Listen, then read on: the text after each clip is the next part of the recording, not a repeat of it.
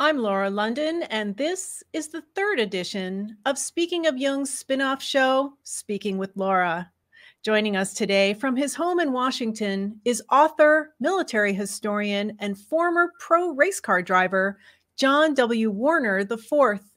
He is the son of the late five-term United States Senator from Virginia, John Warner III, and Catherine Conover Mellon, daughter of Paul and Mary Mellon, who, in 1945, established the Bollingen Foundation to translate and publish the work of C.G. Jung.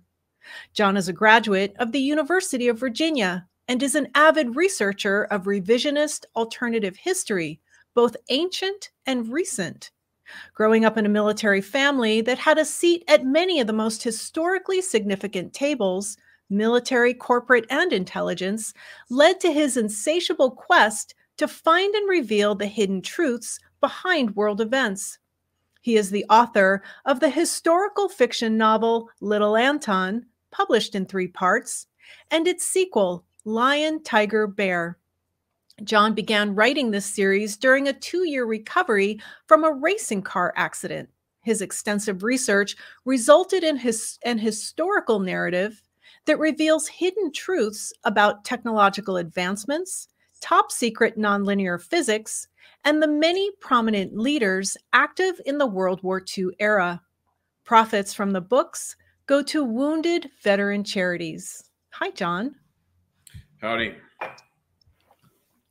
This is take 2 because we had a technical issue, which I don't usually have. So I don't know if that was me, you, I don't know what was going on there, but here we are, and we're going to start all over again. And where were we?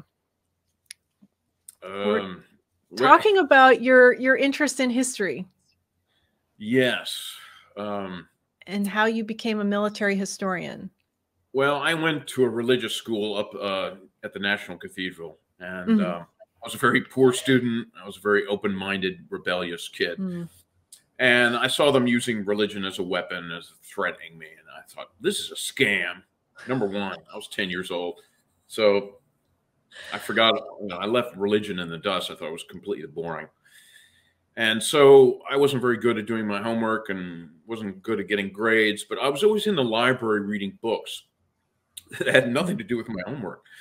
And the teachers would always catch me, and I wanted to learn everything that they weren't teaching us.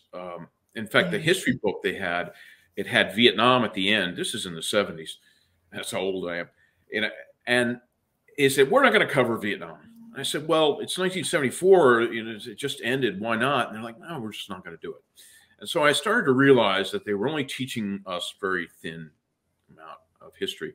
And so I would read books on, the 30 Years' War or the Roman Empire or the Vikings or everything, military history, World War II, Civil War, and all the technology and balloons and the invention of the submarine and all that stuff fascinated me. And of course, in those days, my father was Secretary of the Navy, so I traveled the world with him.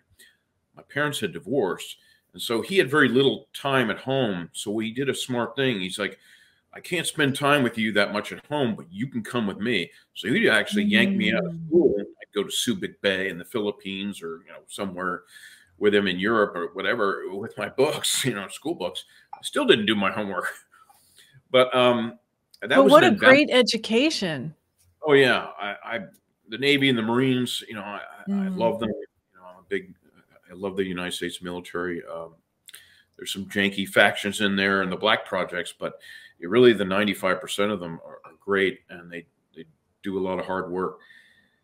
And so I got a love for that. I've been on ships and subs, and oh man, I mean, for a kid, it was just really great. And I was interested in all that stuff. I wanted to figure out how the world worked. I was one of those kids who took everything apart, and I was like, how does this work? I couldn't get it back together, but I figured it out. Yeah. And I became a gearhead and a racing driver and stuff like that. So I'm a nuts and bolts guy, but I came to the alternative history subject really by accident. I think a lot of historians who, I was always thinking out of the box. My mother was a hippie type, and she's like, oh, don't trust the government. Vietnam was wrong, and I'm not sure about the moon landing. And I'm like, what?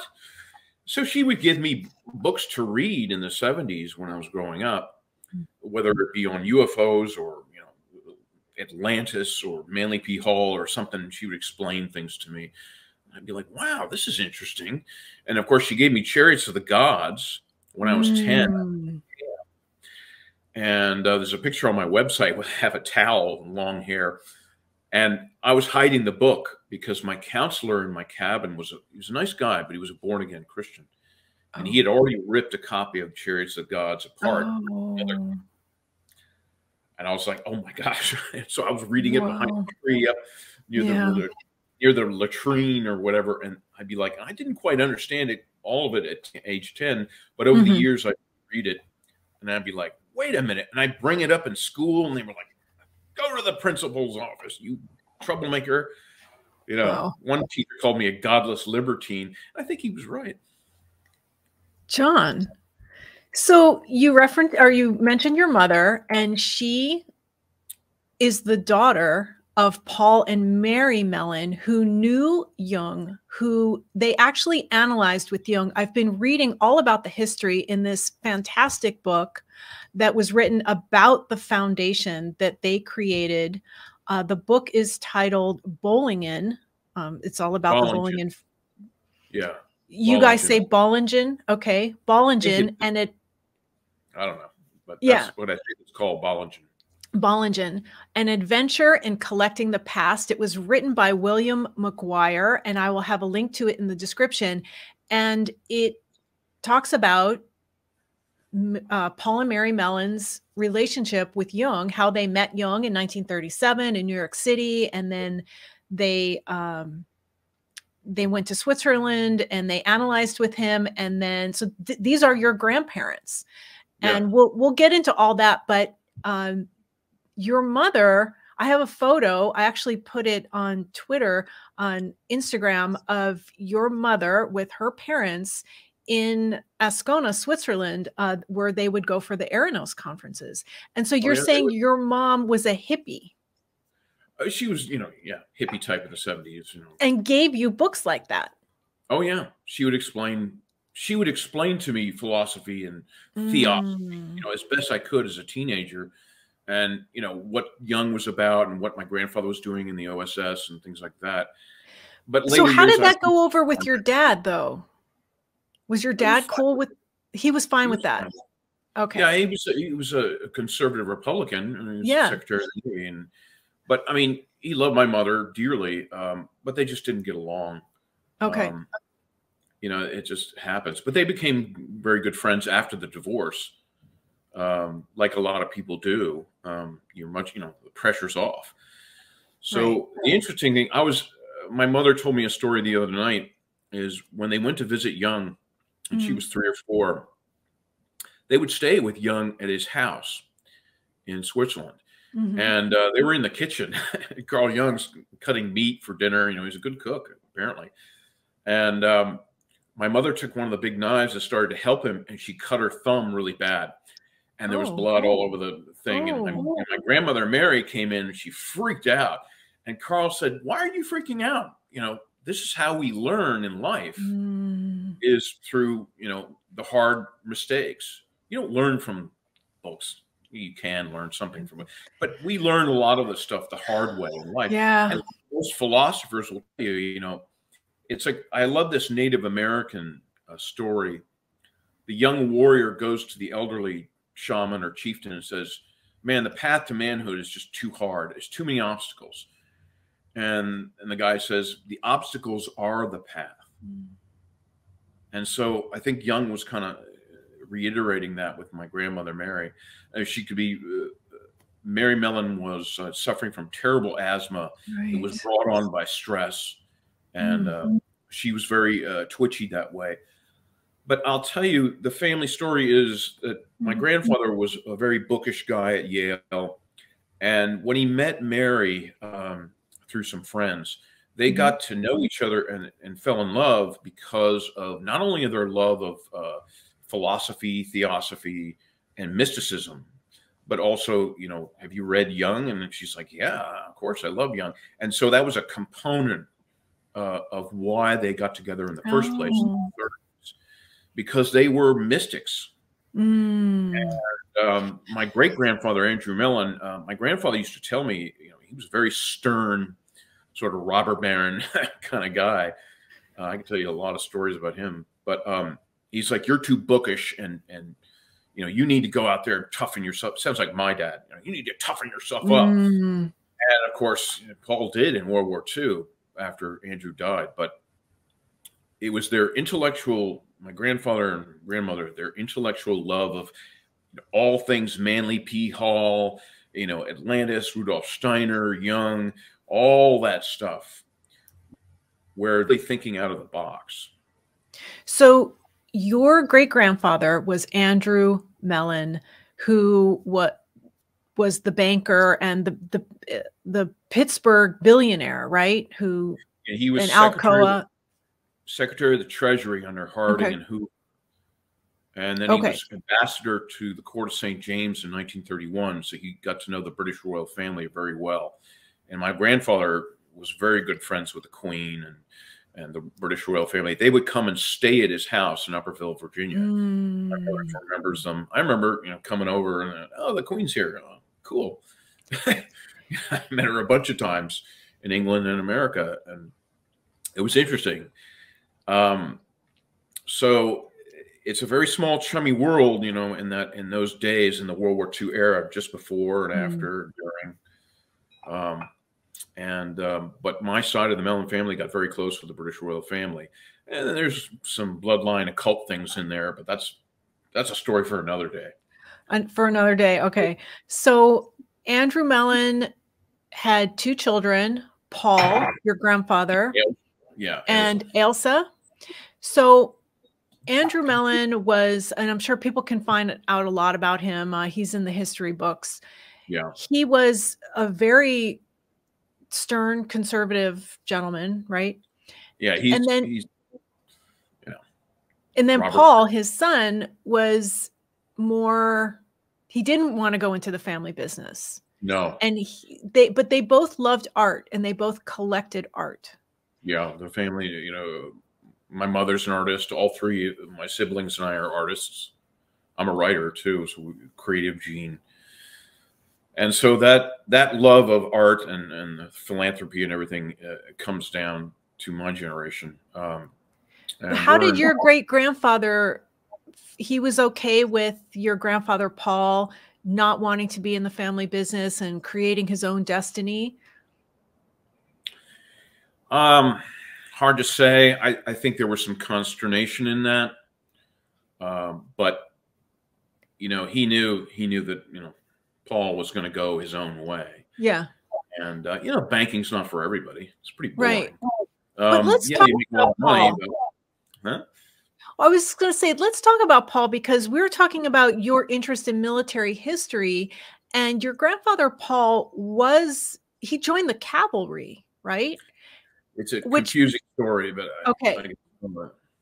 he was a U.S. Army major at Fort Riley, Kansas, and he was a cavalry officer. He enlisted on his own. Oh yeah. Okay. And he was a horseman. He was a magnificent fox hunter and horseman. He was master of the hounds many times in Virginia and things like that. So that was his interest. But World War II, the OSS was created by General Donovan, Wild Bill. Now, my grandfather fox hunted with General Marshall, General Patton, and Wild Bill Donovan in Middleburg, Virginia. So they all knew each other. DC was DC, Virginia area, very small community of chummy people. That's sort of the high end of things. And so he knew those guys. And so when Donovan was tasked by FDR, who was a Freemason, he was an odd fellow, but the same thing. Okay. So FDR was a mystic. So was General Marshall. A lot of the top brass in the American military were either Freemasons or they were in other secret societies. And what those societies hold is basically the Holy Grail cup of knowledge, Egyptian mystery school, Gnostic, Templar, Cathar information about what the world was really like and what our place in the universe really is, to the degree that they knew it at the time. And so They were up against the Nazi SS. Now, Himmler was a mystic, bar none.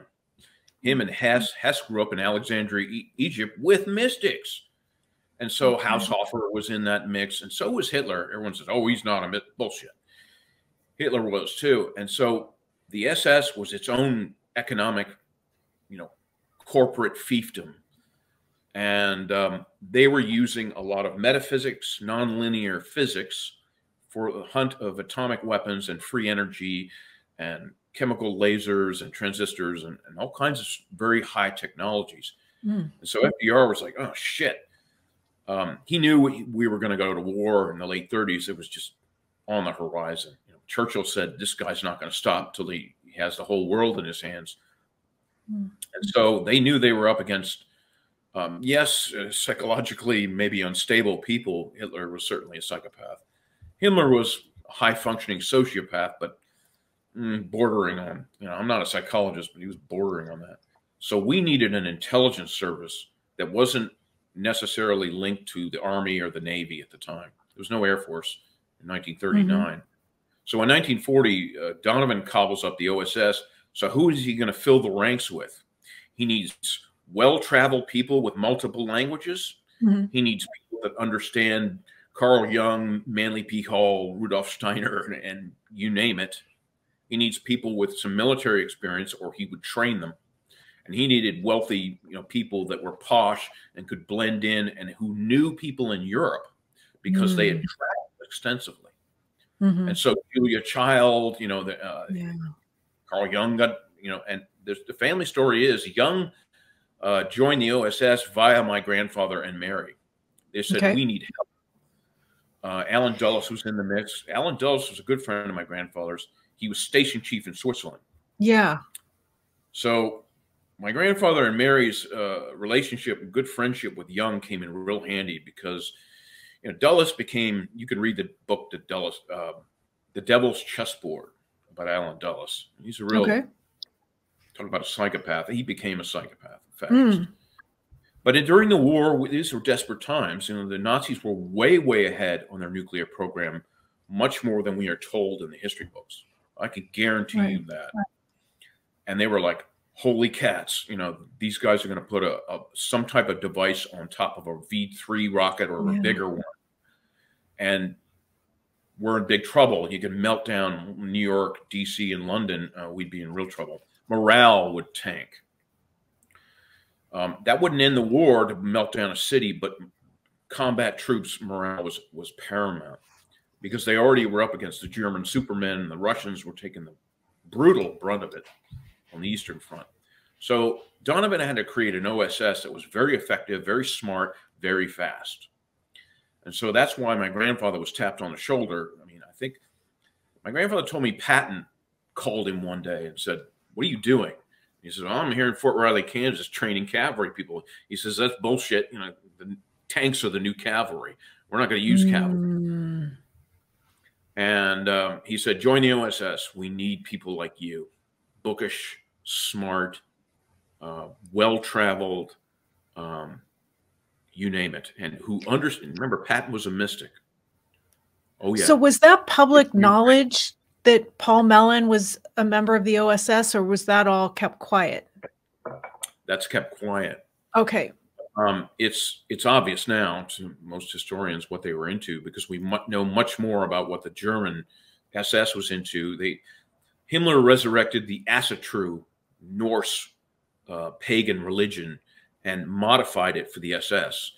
And so, Jung did the analysis of Hitler, and he's like, he's the Wotan or Odin of his people. And it's like, that's kind of true. But, Himmler resurrected it for the SS because they needed something that was more on the mark than Christianity or atheism or anything else.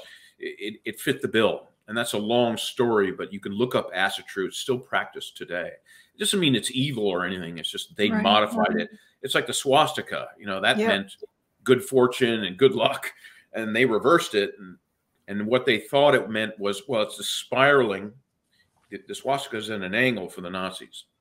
And what it means is the spiraling, twisting, torsion. Everything was torsion in the universe, yeah. spinning, galaxies, planets, everything spins. The Nazis weren't stupid. The SS, they weren't stupid. Yeah. They were mean psychopaths, but they weren't stupid. And so they meant it inevitable victory. That's what the meaning of the swastika was to them. And it had multiple meanings, like anything in symbology. It has multiple meanings. Right. But you can go to Voulsburg Castle, and there's all kinds of occult I've been there. Yeah. So have I. So it's very creepy and stuff. Yes. So, boy, did they need people like my grandfather, and they desperately needed Jung.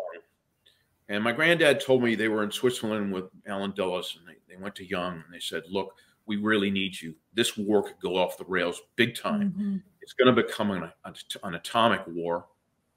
And Jung was very afraid of that, he said. And, you know, and they were, remember, Alan Dulles, by 1943, they were hiring Nazis, not German Wehrmacht so much, but Nazis and SS guys who could see the writing on the wall that, you know, Hitler was on a cocktail of heavy drugs by Dr. Morell.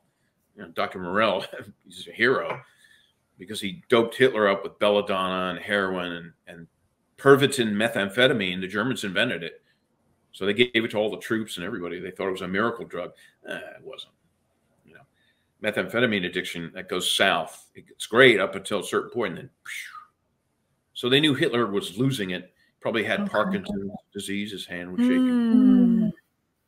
And so they were like, look, we need your help because, you know, these Nazis are bad guys, but, you know, business is business. And the world, you know, the Russians and the Allies were guilty of crimes against humanity too. Sure. The Nazis were the worst, but they industrialized the genocide. But, you know, throughout history, people have been genocided. I'm not making up for the Nazis. I can't stand them, but I know a lot about them. Yeah. So Jung must have, to join an American intelligence service, Jung must have felt strongly, in my opinion, that, yeah, we've all got to clasp hands and defeat these guys because they really could take over the world. And boy, will it be a world in the darkness after that. So he helped the cause, and that's not very well known. I have this 488. book. Yeah. What's that? Jung was Agent 488. This book by Deidre Baer, who just recently passed away, she wrote, I think she won a Pulitzer Prize for her biography of Samuel Beckett, if I'm not mistaken. This book was published in 2003. It's called Jung, a Biography. It is over 800 pages, and there's a lot about Paul and Mary Mellon in this book. I use it as historical reference because when it was published, I was told that the Jung family was very unhappy with what was in the book. It does mention Jung's OSS involvement, and I was never quite sure whether or not to believe that, but you knew them, those were your grandparents, so you. Yeah, it was common knowledge. I mean, amongst us. I mean, you know, everyone's like, Jung is pro-Nazi, and it's like, no, I don't think so. Well, that's a big controversy as well. I know when before Hitler became. Tell us what you know. Well, the family story is that Jung obviously was in Switzerland. You know, nobody attacked Switzerland because it's the world's banker. So Kaiser Wilhelm and, you know, Otto von Bismarck and Hitler, they're not going to attack Switzerland. They're not going to get, because all the money is there, and all the Nazi loot is in tunnels and things like that. It's still there. It's under something called the Octagon Group, but they knew this. Dulles was a very impartial guy. He was like, let's hire them. They're the best. And they were the physicists, scientists, the engineers, the best at the time. And they were far more advanced than the Allies. And they couldn't figure out why. Now, that's very nebulous, but you know, the German technical schools, and they have a culture of engineering and other things. They were getting some help. But they needed Jung because this occult side that I've dug out over the decades, books by, you know, Peter Levenda and J.P. Farrell and some others who have dug out things like General SS Hans Kammler. And he was probably the most important man in Germany somewhere around March, April 1945, even above Hitler, because he was the contractor engineer who did all the tunnels for the rockets and jets and the other Wunderwaffe, wonder weapons. And Hans Kammler came up with the idea of, said, wait a minute, you're genociding all these people. Let's use them as a slave labor pool, and we'll hire them out to the German corporations. So Mercedes and Krupp and IG Farben and everyone was paying the SS money for the slave labor. And so they were, it was, you know, talk about the British East India Company and the Dutch East India Company. These are, the SS was a separate, it had its own Air Force, funding streams, banking system, separate from the Reichsbank and Germany and the Wehrmacht. That's why Hans Kammler and Himmler could pick up the phone, get anything done they wanted. They had ultimate power. Hitler said the SS is ultimate power. So Jung knew this. He had been watching the Nazis rise to power. He knew a lot about the SS. And I bet during the war, he was one of the few experts who knew and said, look, these guys may seem crazy on paper, but I'm telling you, there's something to this occult side. They understand the mysticism. They understand Manly P. Hall and Steiner, and boy, do they, you know, and all that. And they're into nonlinear alchemical physics that was sort of destroyed in the 19th century in the rest of the world because we went to materialism. Yeah. Not the Prussians. And the Prussians unified Germany and everything. And it's a long story, but basically they knew they were onto something, because nuclear research and free energy research like cold fusion or 0 point, that's alchemical. In a 0 point plasma accelerator, which I think the military does have, it's liquid red mercury, which is alchemy, because you're adding isotopes to that. You need a chemical laser and other things. Now, how the ancients did that, well, we're not sure, but they did. Especially in ancient India, the Vedic texts describe nuclear war pretty clearly. So they needed Jung, and because he understood some of this. And I think it's been played down, because this is my opinion, but once you join the OSS and the OSS becomes the CIA, once intel, always intel. My grandfather was always, I mean, presidents and directors of Central Intelligence, other people. I mean, my father and even my mother remembers Ike coming over to his farm and having secret meetings with Paul Mellon. Why not Camp David? Right. And so and Dulles was there all the time. Dulles, I think I met him when I was a kid. I remember him. I loved Dulles Airport. Yeah. But he died in 1967. But, you know, he and his brother had a lot of power. Now, Andrew Mellon, I know this is a little confusing, but Andrew Mellon, the way in the 1930s, we didn't know we were going to fight Nazi Germany. Probably FDR knew, and probably Patton and others knew we were eventually going to. But the rest of the, you know, they were like, let's finance Nazi Germany. Maybe they're Republicans. And so Sullivan and Cromwell was a very corrupt Wall Street law firm owned by the Dulles brothers. And so Andrew Mellon was financing Hitler through Hjalmar Schacht. You know, Hitler's whoa, stop. Andrew Mellon was financing Hitler early on. Yeah, Rockefellers, Morgans, DuPonts, you name it. The Committee of 300 American ruling financial families. Okay. You know, you name it. Cabots, you know, Eisenhower's, Kennedy's, we're all in this 300 thing. It's a little bit of a conspiracy theory, but it does make sense, because I've known a lot of these people. And it was no big deal. A lot of corporations, remember, Ford and Chrysler and GM were building trucks and cars in Germany under license. Yeah. When we bombed the factories during the war, the contract said after the war, we have to rebuild those GM, and had to rebuild their own factories in Germany. I mean, it's crazy, the financial stuff, you know. But yeah, through Hjalmar Schacht, it's known.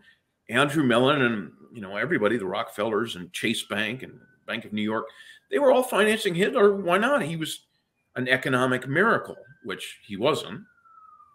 But they thought he was turning Germany around. That was a good investment. Okay. It wasn't illegal or anything. During the war, it was illegal, but Standard Oil found a way through Portugal to sell oil to the Germans. Naughty, naughty. Wow.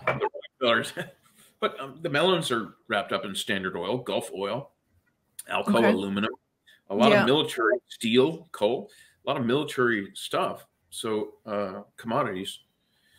I know it's confusing, but it really is. Yeah. So it's all a tangled web. Going back to your grandfather, Paul Mellon, who was in Switzerland and knew Jung and analyzed with Jung, as did his wife, Mary, who had health issues. And I had read that she had asthma since she was a child, and she thought that maybe her asthma was psychosomatic. And that's why she was, why she was seeking alternative therapies to try to manage her asthma, which, sorry to say, she tragically died from when she was in her 40s. It's tragic. It's just like today's holistic medicine.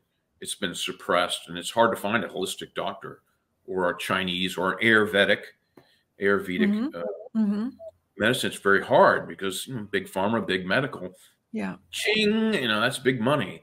But they didn't have a lot of stuff to treat that back in the 40s. So it was smart of her to try to see if there was a psychosomatic component. Sadly, I don't think there was. I think it was all physical. Yeah. She was very twitchy, Mary, from the letters that she wrote with Jung, and they were very close friends. I have a letter, between I have letters from Mary, letters Paul and Jung were very close friends. And of course, they, like I said, they stayed in his house in Switzerland before and after the war. Before and after the war, because and Paul would visit him with my mother and my uncle Tim when they were kids. They would go to Switzerland. That was on their sort of European trips. They would always see Carl Jung. So he's a family friend. And they were instrumental, your grandparents, Paul and Mary Mellon, in establishing the Bollingen Foundation, which I had mentioned to you I'm very grateful for, because Mary insisted that she wanted Jung's writings to be translated into English, because at the time he was writing in German. Some of it was in English, and she wanted it translated into English and published. And she did that. And the Bollingen Foundation was around for, I think, about 20 years. And then it was, the funding stopped, but they didn't, the Bollingen Foundation didn't just publish the works of Jung. They also published Richard Wilhelm's I Ching, Book of Changes, and Joseph Campbell's Hero with a Thousand Faces, and other books about art and archaeology. And then it was eventually taken up by Princeton University Press, who still to this day publishes the Bollingen series, from what I know. So they did a really good thing there. Yeah. So another thing you wanted to mention, and I would like to hear, is now the other side of your family. Your father was married for a time. So a few years after your mother died, no, sorry, your parents divorced. A few years later, he married the American actress, Elizabeth Taylor. And you have some stories about your time with her. So would you share them with us? Well, the story is, it was my first instance of Carl Jung's synchronicity. Okay. Now, it's March 1972. I'm 10 years old. I just had my 10th birthday. Now, Admiral Zumwalt was living in our house. My dad was divorced. So we're the three of us, three boys. We were living okay. And when I say my dad and Admiral Zumwalt and me, we had no idea who Liz Taylor was. We weren't a Hollywood, we were watching war film, Hogan's Heroes, every night. Right. But I walked into Admiral Zumwalt's. The drill was at 0600 we'd wake up, and 0630 was breakfast. And so I was knocking on his door, and he's like, "Come on in the guest room." And there was Life magazine with Liz Taylor on it. And he's like, look at that. Isn't that a good looking? He didn't know who she was either. You know, Liz Taylor at 40. Liz Taylor at 40. I sent you that picture. Yeah, I'm going to see if I can bring it up on the screen. Yeah. And so he said, look at her eyes. Isn't that amazing? And my dad came in, you know, and we were thumbing through it, reading something else or whatever. And my dad came in and said, all right, everybody, come on, breakfast, for God's sake. We're going to get in the limo, and they dropped me off at school, and they would go to the Pentagon. Or they would take me to the Pentagon. Sometimes I'd do my homework in his office. So I grew up in the Pentagon. But that's very strange, because 4 years later, the biggest movie star in the world is living in the house. Now, if that's not an act of synchronicity, I don't know what. That is so bizarre. It's not like we knew who she was. We were, right. And my dad looked at it and, all right, it's a good looking woman. So what? Come on, you know, we're all in a hurry. Dad was always in a hurry. Come on, God damn it. You know, and I had forgotten all about it. And then years ago, my wife and I were talking about synchronicity, because it happens to us all the time now. Yep. It's almost boring. Yep. And I'm like, holy cats. I think I remember my first instance, and it was a big one, because Dad met Liz at the English embassy party for Queen Elizabeth II. You know, more synchronicity. And it was a blind date. So, yeah, that's it. That's it. And so I remembered this. And I was like, oh, my gosh. All three of us have been looking at this magazine in 1972, having no idea who she is. You know, we don't care. Right. We're a bunch of guys. You know, I'm 10 years old. I didn't know who she was. And then 4 years later, she's living in the house. That's very strange. So what now? I think I heard you mention, because I said when we were first recording earlier, when it wasn't really recording, that I've listened to probably every interview you've ever done. You mentioned something about, did she have a sighting, an experience? Oh, yeah. Would you share that with us? Yeah, in the 70s, we would talk about, you know, UFOs, because I would always look at my dad's top secret briefings when I was a kid. Oh, I was wondering. And it said UFO problem or issue, and then they would, you know, talk about Antarctica and Operation Deep Freeze, which my dad was involved in. And my dad was involved with the Underwater National Reconnaissance Office. And they had a ship that was built by Howard Hughes called the Glomar Explorer. Now, officially, it was a crane ship. And so officially, it was to go down there to capture a sunken, you know, wrecked Soviet submarine. Well, lo and behold, they were picking up other things off the ocean floor, because the United States Navy, navies in general, always have the highest technology. You know, if you go back to the Civil War, you've got the Monitor versus the CSS Virginia. Those were very high tech for the time. So navies have, you know, when they started picking up crash UFOs and other things, they were like, well, let's give it to the Navy, because they're used to understanding this. Everyone thinks the Air Force. So Dad told me, yeah, there's some strange things we're picking up over the ocean floor. And so I was talking to Elizabeth one day when I was 18. And my friend and I, you know, we're all having drinks and everything. And she's like, oh, yeah, I think she said Eddie Fisher and her, they were off the coast of California, and they were, you know, sunset. Everyone was having a cocktail party, and they saw these lights coming around. And they were like, what is that? And then all of a sudden, one of them broke formation, and it did a zigzag and whoop, straight up at, you know, Star Wars light speed. And they all started to laugh. You know, it was a bunch of Hollywood people. And they all, and they said, you know, seen a real UFO, because no way a fighter jet's going to do that. And so she had seen one, and she was very open-minded. And I think she did read some of Carl Jung. She was very interested in the world. She and my dad had the people. They loved people, and they loved knowledge and other things. My dad was very conservative, but Elizabeth wasn't. She was an ultra liberal. So, yeah, my dad. That's interesting. Yeah.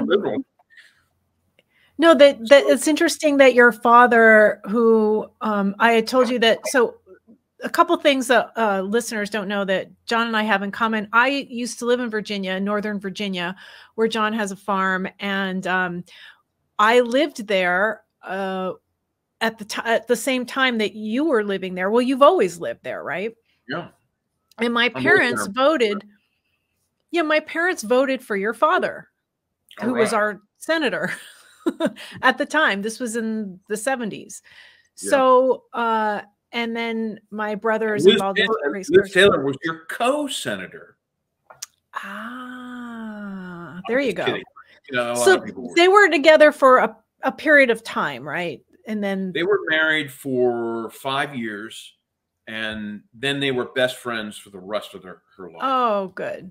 Yeah. They would talk to each other at least once a month, which drove my other stepmother later on crazy. Oh no. Yeah. But they were very good friends, and every time she came into DC, she would hang out at the house, and we'd see her, and stuff like that. So she was great. I mean, she was really a wonderful person. Yeah, movie stars live in a bubble sometimes, and they're prima donnas. It's true, but she was a good one. She was a good egg. She was a good egg. Have married her. Yeah, Dad was a very moral, ethical guy. A lot of secrecy. You know, he believed in national security stuff, but he was a very moral, ethical guy, and he said, whatever you do in life, make sure you have that concrete and rebar moral center, because in my best friend Tommy, his father was the Bishop of Washington, and we went to school all through school together, and you know, we were wild boys through college and everything like that, but we had that moral center, and that came from our fathers. It's like, I know you guys are wild, I know you got arrested doing this, that, and the other, but always tell the truth, always be, and that served us well. So, and she really believed in all that. She pushed him on, you're an old fuddy-duddy, the universe is this wild place with, infinite amount of people. And Dad wasn't religious, but he would always pull the God card out. God wouldn't, no way, She's like, you're not into religion. I said, you're not fooling me, Senator. Yeah, it's all hot air. Oh, you guys, he knew he couldn't fool either Liz or me. Well, that's interesting. That all kinds of bullshit. She'd call him up. Yeah. Better get out of Vietnam. All right. Oh. Yeah, she was right. And my father finally said, your mother was right. The Vietnam, Gulf of Tonkin was a false flag.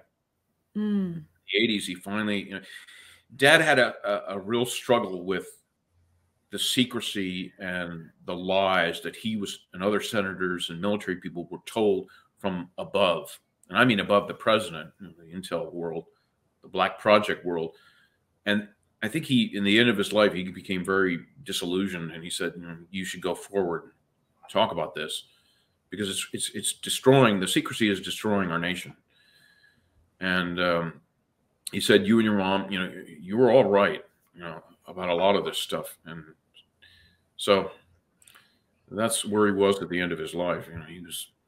He was up there. He understood his national security oath. He took it very seriously, but I'd ask him questions and he would either say nothing or nod. So he's not breaking his security oath. Right. Are we back in hearing UFOs for military weapons? And the Majestic 12 files, which are very controversial, and I showed them to him in 1993, and he said he didn't agree at first, but after a few months of arguing, he finally broke down. He said, all right, now you know, but don't go down that road, because boy, they'll put the kibosh on you. And of course I said, well, I'm sorry, this is, as a historian, and I want to, this is wrong. And but anyway.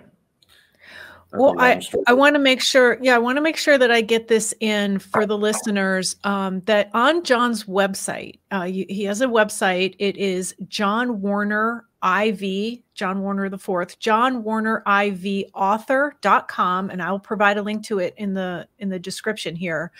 You have some podcast episodes that you recorded for about a year, 2019 to 2020, and episode 2 is with your father. Yeah. And I can hear the reverence in your voice. And I encourage everybody to listen to that. And do you remember what you said to him at the end? No. You thanked him for his service. Yeah. He served I was really touched by that. Korea. Yeah. And he was Secretary of Navy during Vietnam.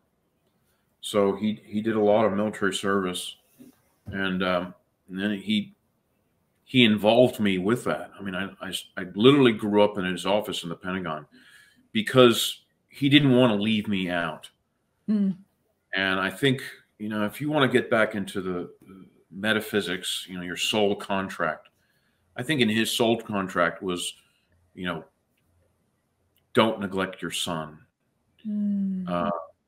Something to that effect.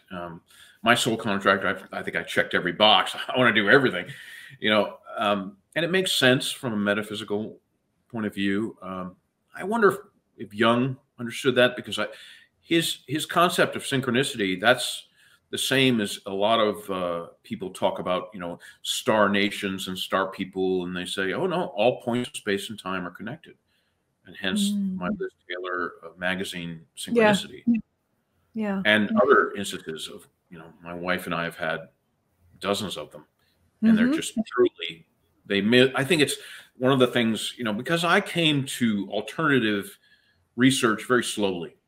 Oh, okay. Yeah, I started off, you know, reading UFO books and doing, but I was very skeptical and, you know, nuts and bolts. But there was a tipping point when I showed those documents to my father, and he said, yeah, MJ-12 is a real group. It was started after World War II under Truman. You know, Secretary of Defense Forrestal was part of it. It is my personal belief that my grandfather was very close to it by Alan Dulles, who Alan Dulles became a Majestic member supposedly in the late 50s under Ike, which is a problem. That's why Ike lost control. And he made that speech about the military-industrial complex getting out of hand. He was referring to Dulles and the CIA and everybody like that doing those black programs. So it's my belief that they brought in Jung. Remember, once Intel, always Intel. You know, I think Jung was called in by the CIA, and you know, I think he probably truly believed they were doing good work, because they can compartmentalize you very easily, like they did my father and my grandfather to a degree. But there's a quote from Jung.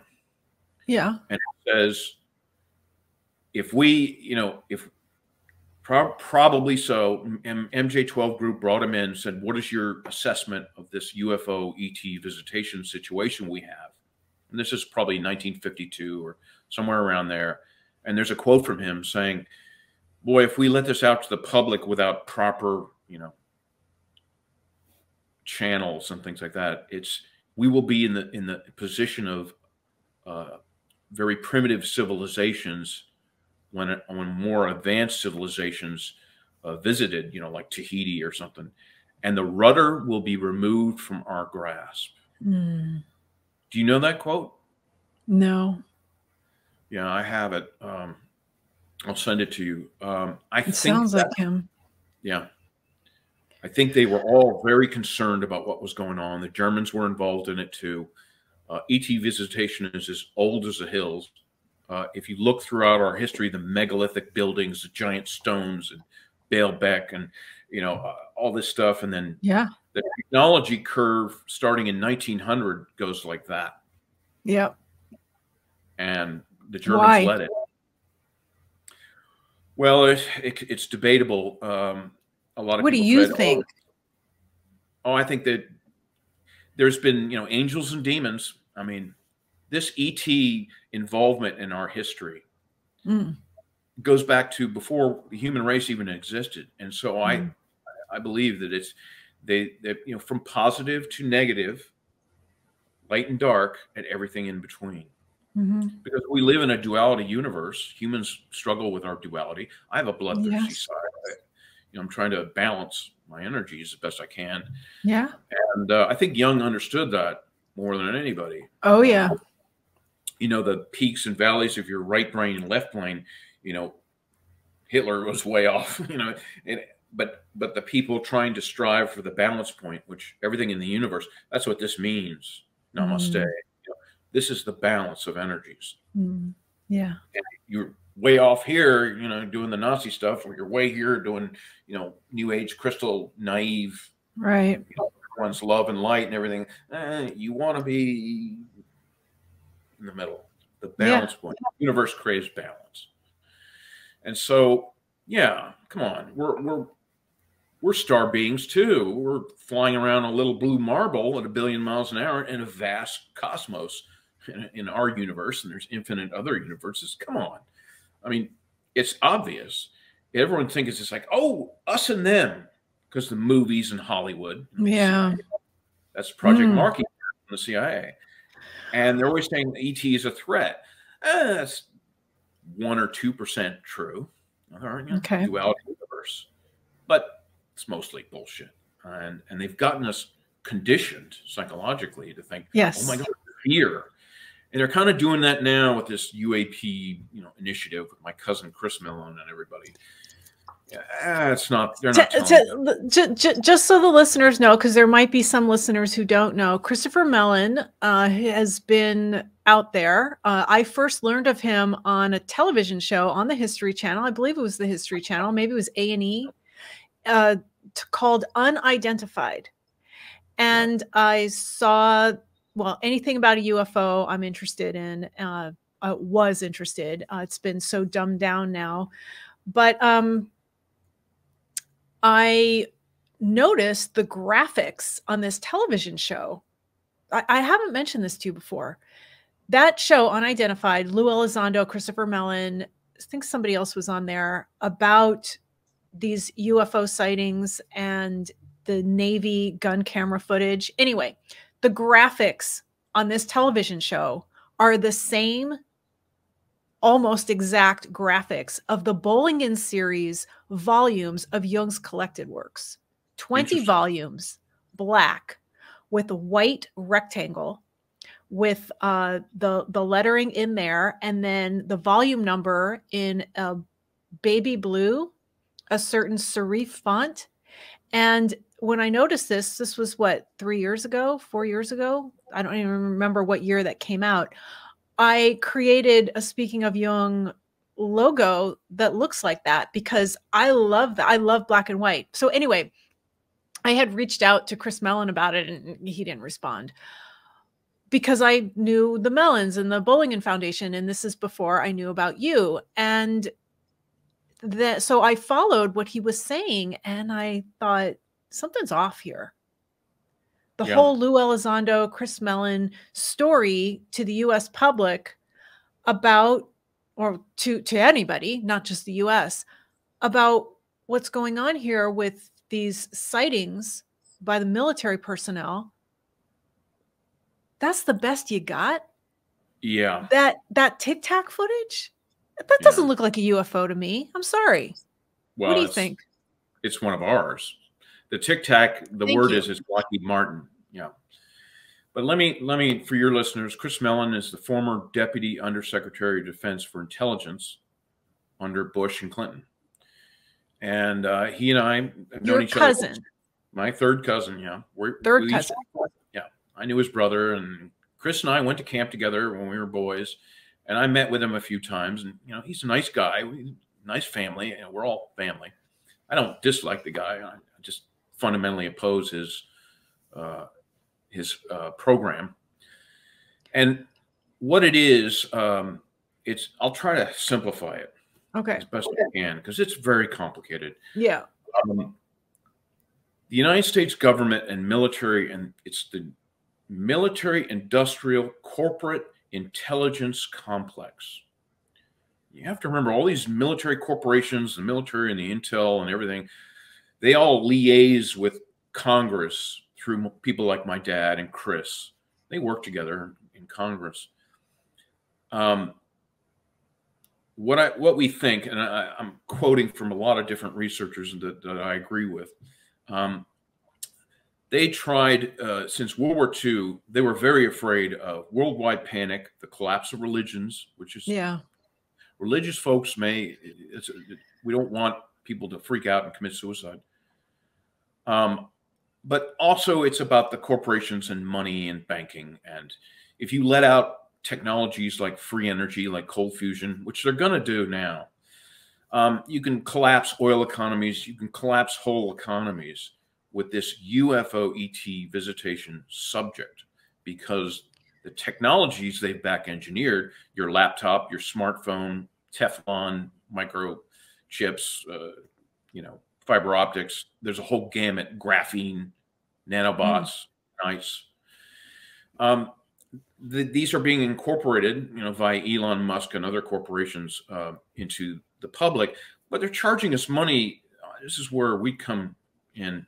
It's like I'm against this because they're charging us money for these products that the American taxpayer has paid for 10 times over. But something changed in 2017. Instead of a Project Blue Book, which was hot air and run around, and this program, the UAP Task Force and everything, Arrow and everything, that's run around hot air too, with a little tiny scrap of truth. All of a sudden, after 75, 80 years, they came out on CNN and everybody said, we don't know what this is, which I think is a lie. They knew the Tic Tac was Lockheed Martin. The military always tests new technologies on another branch with only the admirals or somebody who know, and then the crew and everybody doesn't know what's going on. Yeah. That's as old as the hills, folks. Oh my God, what's this aircraft? It's black and a triangle, they're testing. And so, but something happened. Probably in 2016, I don't know. I don't think it had much to do with Trump. It might have had something to do with Trump, but somebody in that world, that military industrial intelligence complex, corporate world, said, enough is enough. We got to start getting the public up to speed very slowly because this is not working. First of all, it's the worst bunch of secrets ever in the history of secrets. Everything's always been out there. It's just so few people believe it because it's out of their normal realm of reality. Yeah. Everyone has a hard floor of reality. I don't, but and they don't like you coming with an axe and start chopping at that wood. They're like, what are you doing? And so how do you bring a public up to speed on something that's not even in most people's reality? Alien, ET visitation, back engineering of technologies, not that, it's hard, but it's not that hard. And anyone's like, oh, anti-gravity, they would have told us. And no, they wouldn't. Because people want to make money and there's a lot of greedy people and, fascist neocon people in the world. It's a fact. It's just our world. There's genocide, war, constant war. And so, but they're doing something now. And boy, somebody really must be pushing them from the inside because the big people at the top never wanted this out, ever. Status quo to continue. Now, I'm a patriot. I believe in the military, and I used to believe more in the U.S. government. I think we live in a corrupt constitutional republic that doesn't work very well anymore. I think, the Catherine Austin Fitts, the economist, she says that our GDP is more like 25 trillion a year, but most of that is siphoned off. And so is money from foundations like the Andrew Mellon Foundation and others, and World Wildlife, and all these big foundations. Very little money gets to the Africa or the animals or whatever. Sure. And a lot of it's siphoned off. Now, that's hard to grasp, but it makes more sense when you've done this work constantly over the decades. It's like, I've seen that. My father always had me in the room and said, I want you to listen. I want you to use your eyes and listen and shut up. And you need to grow up. And I'll tell you a story that I've told in other interviews, but he took me to the Farnborough Air Show in 93 or 91, I can't remember. And afterwards, a bunch of military brass and all of us went to Lord Muckety Muck's house, in England. Big, vast estate, huge mansion or whatever. And I can't remember who he was or anything. And I said, why are we here? And with these people, and the Russians were there and everybody, and the British military were there, and we were all having dinner. And I said, why are we at Lord Muck's house? And he said, we can't do deals with the British without their aristocracy and the royal family. This is how it's done. I said, why?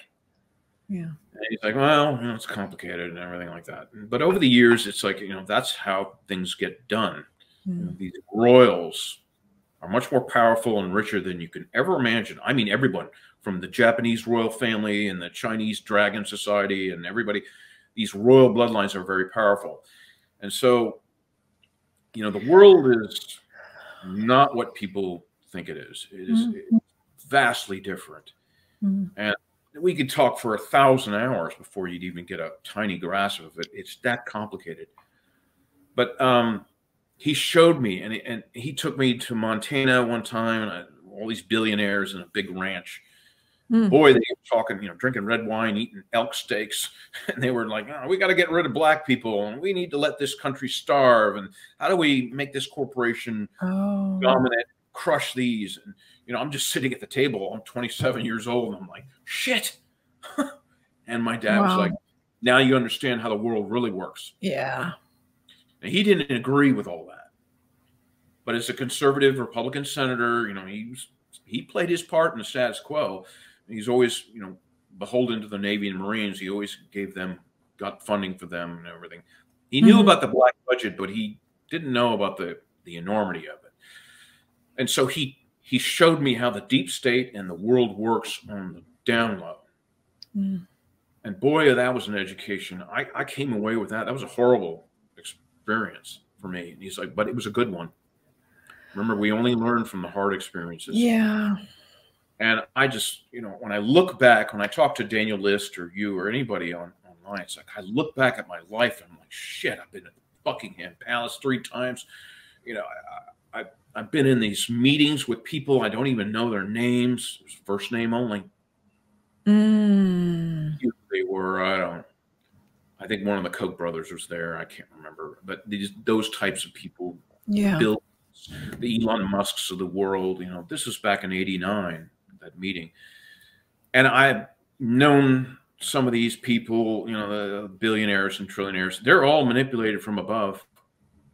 Everyone's like, "Oh, Elon Musk's worth $1 trillion." I'm like, I don't care.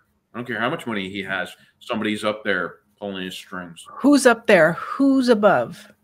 Wow. Hard to say, but it's probably, from what everyone's research, this pyramid image of the world. It looked ridiculous to me years ago, 20 years ago. Now it looks a lot less ridiculous to me. The all-seeing eyes at the top. Then you have the royal families of the world. Then the Committee of 300 families in America. Then the military and the intelligence and everything, and the corporations below that, and then everything else below that. And I thought, oh, this can't be, this is some weirdo's idea of the world. And it's like, I showed it to my dad one time, and he says, oh, this is interesting. And I said, what do you think? And he's like, sort of, kind of. Correct? So that all-seeing eye at the top, what is that? Well, above the billionaires and you have the Committee of 300 families. It's not all the family members are corrupt or anything. No, they're ignorant, and I love them, some of my family members, but they're ignorant and stupid. Sorry. It's the 5% of those families. Yeah. It's the 5% of the, and above them are round tables. I guarantee you it's mostly men, because it used to be all patriarchal. I mean, the Freemasons, they're sort of light and dark. They're a mixed bag of nuts. Yeah. But there's no women. Right. Patriarchy, that's a whole nother subject. But basically, after the great flood of Noah, all kingdoms, maybe Zep-Tepi, Egypt, was in equality. The balance of the divine male and the divine female were in balance. And then went over to the male side years ago in every society I can figure out. And so these round tables are probably mostly men. Maybe they have a woman now. I don't know. But who those round tables answer to or have on their boards, if you ask me, is ET involved? I think ET's always been involved, whether they look just like us or, you probably couldn't tell.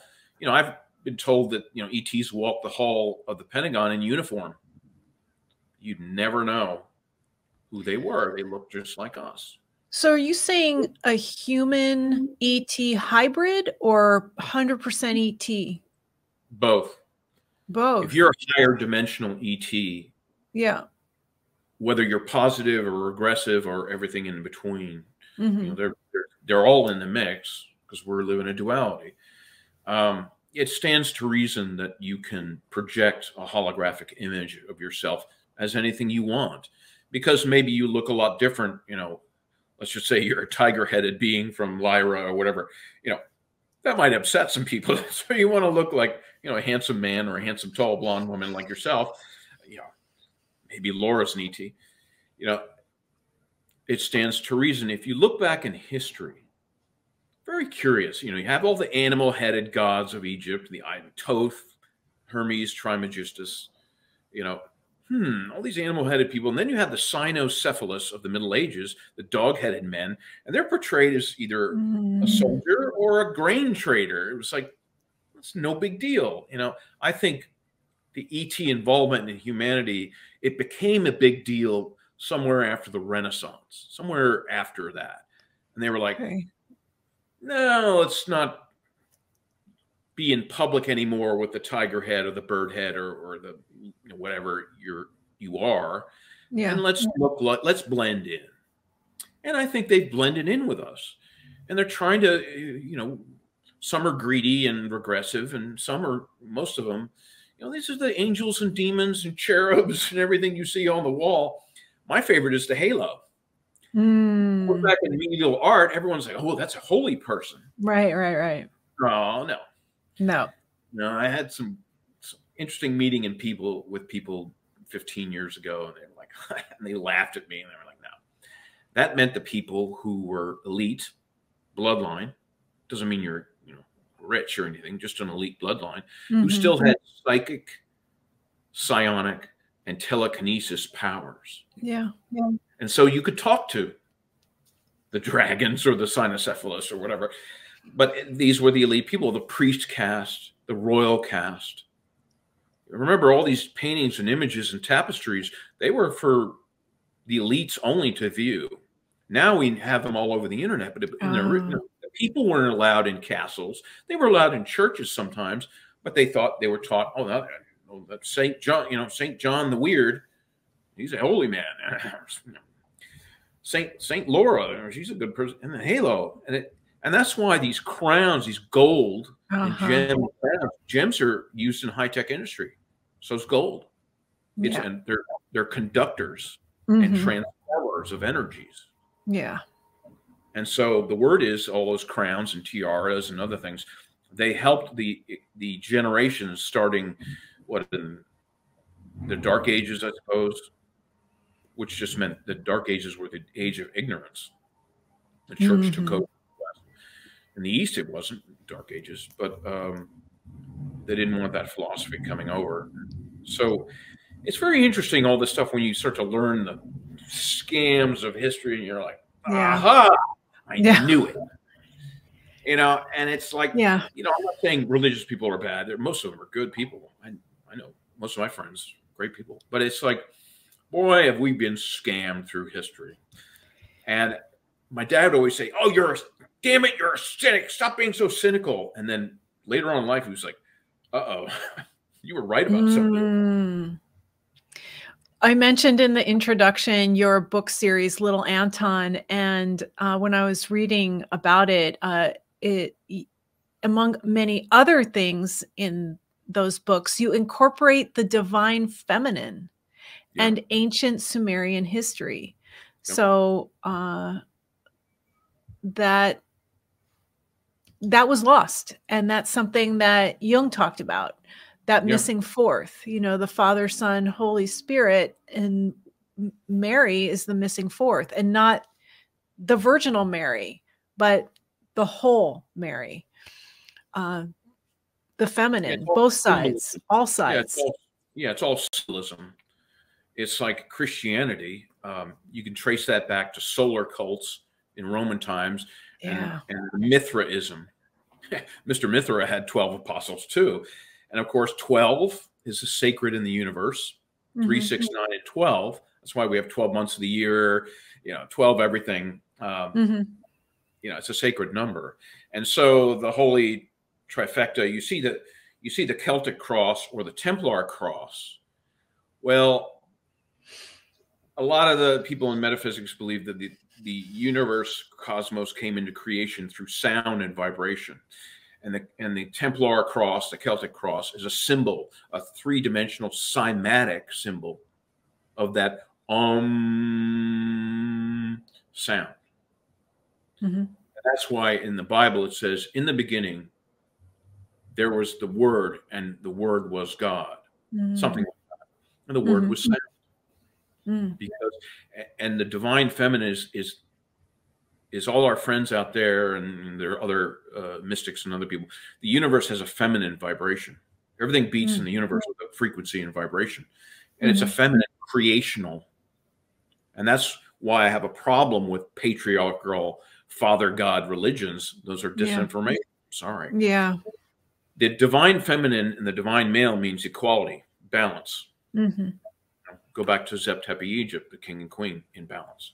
And so the divine feminine was lost. And of course, the Church of Rome, I'm sorry, folks, it's just true. The Inquisitions were all about burning witches, because they called the women druids witches. Now, the women druids were very powerful amongst the pagan religions and Celts and the other cultures, because they embodied this creational cosmic force. They can create a human being. Men are just dumb. We're just dumb men. And so the divine male is there to give balance to the female. And so the church was like, oh, no, let's get rid of that. And so they had the Inquisitions, and they hunted and burned witches. Now, what's our legacy from that? Women are treated as second-class citizens in most cultures around the world. Glass ceilings, you name it. Oh, it's just a woman. Why do we always see mostly men as leaders? We still haven't had a woman president in the United States. Yeah. It's unconscionable because, in my view, the deep state is mostly patriarchal still. That negative male energy. And Jung knew that. I mean, look how many women were powerful in the Nazi regime. Zero. Yeah. Except for a little bit Hitler's mistress. Ava. So I want to get back to the Tic Tac. I want to get back to UFOs, because what I don't understand, and I wanted to ask you, is you say that they know it's Lockheed, they know it's our technology, which when I saw it, and I've been involved in the UFO community since the 1980s when I lived in Cleveland and started attending the Cleveland Ufology Project meetings on a monthly basis. When I saw that gun camera footage of the Tic Tac, I didn't understand what the big deal was. And I'm going to mention it here. I mentioned it to Ralph Blumenthal when I had him on the show a couple of years ago. David Fravor and Alex Dietrich were featured in a PBS miniseries about the Nimitz. I love aircraft carriers. It came out, I think, in 2008.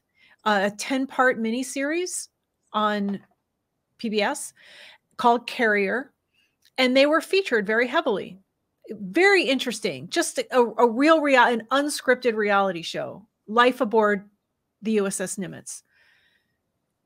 Then in 2017, like, I know that guy. He's on Carrier. And then Alex Dietrich was keeping her identity secret. She appeared on 60 Minutes, in shadow, with I think a voice changer. Like, that's the woman, that's the female pilot that it was his wingman on Carrier. And now these people are the spokespeople for this coming out about UFOs. I thought this something's up here. This looks like an op. So the Nimitz footage was all over the internet in 2004. The Tic Tac. Really? Footage. Yeah. So what? So, but you have to remember this UAP Arrow, which is All Domain Anomaly Research Office, the Pentagon, everybody, Chris Mellon, Elizondo, it's a dog and pony show, but it's a marshmallow soft disclosure initiative. And while I disagree with 99% of their operation, I think it's very slow. I think it's very naive and misleading. I do agree with the 1% of it. And that is, they're dealing with a very, I love people, but they're dealing with a very ignorant public with a very, very short attention span. We've been manipulated with, media and everything. The news is the news is corrupt. I'm sorry. Every news agency in the world, actually Al Jazeera and RT News are better, but they manipulate the public. They tell us what they want to know. It's not a conspiracy. My father told me that in the 80s. He's like, oh, CNN lies all the time. It's just the way the news is. You got to read between the lines. You better start. And so what they're doing is they want to start this ball rolling, but boy, do they want to do it slow. And I mean very slow. It's so slow, it's boring. They don't reveal really anything. They totally ignore the disclosure movement, which I can't blame them because it's probably 50% crazy bullshit and 50% truth. The trick is how do you discern? It's like the hermetic law of discernment. It takes decades to see. Historians like me and others who see trends over long periods of time, it's like, oh, I've seen this before. And it takes a lot. So I try to simplify things for people, but they're doing a very, very slow initiative because they really don't want people to panic and they don't want religious upheaval. It's a real issue. But if the Tic Tac is not extraterrestrial, if it is, okay, then what the hell is being disclosed? Well, what they want to do, probably, I'm just thinking ahead. Okay. Daniel Litz and I and others, JP Farrell, we're always trying to figure, what are they thinking? Yeah. And so what they're going to do probably is over the next 10 years, disclose the technology we have, especially America, which is back-engineered UFO technology from out of town. The Tic Tac, the story is, Charles Hall was an Air Force officer in the 60s, and he said he was out at Indian Springs, which is near Area 51, Groom Lake facility. And he said, he was given a huge clearance. They do that to enlist in. It doesn't matter if you're a sergeant or a 4-star general. If you're read in, you're read in because they need people to work, the day-to-day stuff. Yeah. And they said, we've got some visitors living with us in a facility underground here at Indian Springs, and they were called the Tall Whites. Well, the Tall Whites are very tall people with very, very white skin. They kind of look like us. Charles Hall writes they put hats and suits on, and they brought them into Vegas and had dinner, and nobody noticed. I lived in Vegas for 6 months. Trust me, if you walk down the street and your head was this big, probably people wouldn't really notice. So the Tall Whites are cousins of the Anunnaki. They're supposedly they're blue collar Anunnaki. Now Anunnaki are from ancient Sumeria. Zechariah Sitchin said it, that it means from the heavens they came. Okay, it's pretty obvious. They were 15 feet tall. They're on the cylinder seals. There's all these, people have decoded the clay tablets, the Sumerian tablets from the Baghdad Museum. People are still stealing them. And it shows, we had this much grain, they plowed the fields, and I'm going to trade with these Hittites over here. And the god Enki is doing a gold mining operation, and they got to send some spacecraft. And that's what the cylinder seals reveal. It's very matter of fact.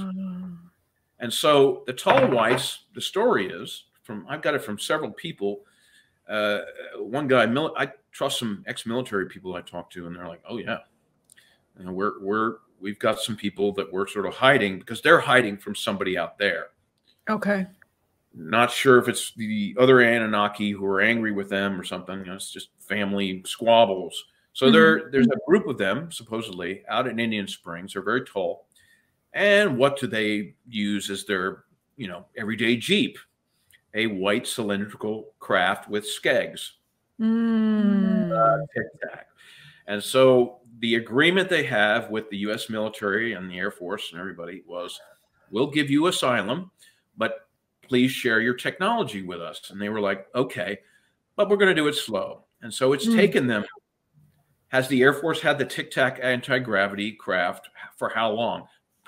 Stephen Greer, and I agree with Stephen Greer because it jives with my other folks, and that is if the U.S. military is showing you something, the technology, they've had it for at least 30 years. So they probably had Tic Tacs flying since the 80s, but they're just showing it to the public now. And so they're going to say, well, this is our technology. Sort of. I mean, our engineers are very good. We're very creative people, human beings. Yes, but we got the blueprints from somebody else. To me, they're trying to pass this off as UFOs, and there's so many people in the UFO community. Yeah, they want to keep fear down, and I agree with that. Okay. I agree with Chris Mellon and these people. They want to keep people from panicking and fear. Oh my God, we're being invaded, whatever. Right. By showing you, look at this really cool technology we have. And then slowly over time, they're like, well, you know, hey, we got the blueprints from the tall whites and all these little gray guys were, you know, yeah, they've abducted some people, you know, but, you know, we didn't have a choice. And President Eisenhower had a Hobson's choice. And, you know, and it'll slowly come out, which isn't a bad way to do it. The problem is, I agree with you, we're running out of time. Yeah. The people who wear the really dark black cowboy hats are like, fuck all you people. What's in it for me? I don't care. If you let this out, we have technology that will blow the earth in half. And then nobody wins because we want all our marbles and screw all of you. And these are the psychopaths of the world. And unfortunately, they're in that top round table, all-seeing eye, you know, boardroom.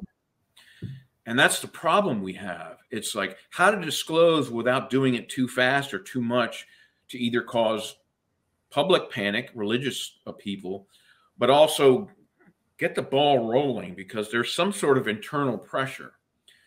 Now, I surmise this internal pressure is nothing new. Probably goes back to the 60s. Some people call it the alliance. I don't know. But whatever it is, it's the lighter gray hats because there's nothing in our universe that's really white or dark. That's what the yin and yang symbol symbolizes. A little bit of light in the dark, a little bit of dark in the light. You know, Hitler liked kids and dogs. That was it. But that was his tiny little bit of light in the dark.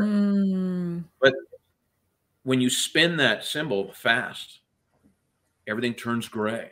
So we're dealing with a universe and world and reality that is pretty gray. So everyone's looking for easy black and white answers, and there's none. Yeah. And so I tell people, boy, you got to have a lot of flexibility because our universe and reality is very flexible. And perspective is all important.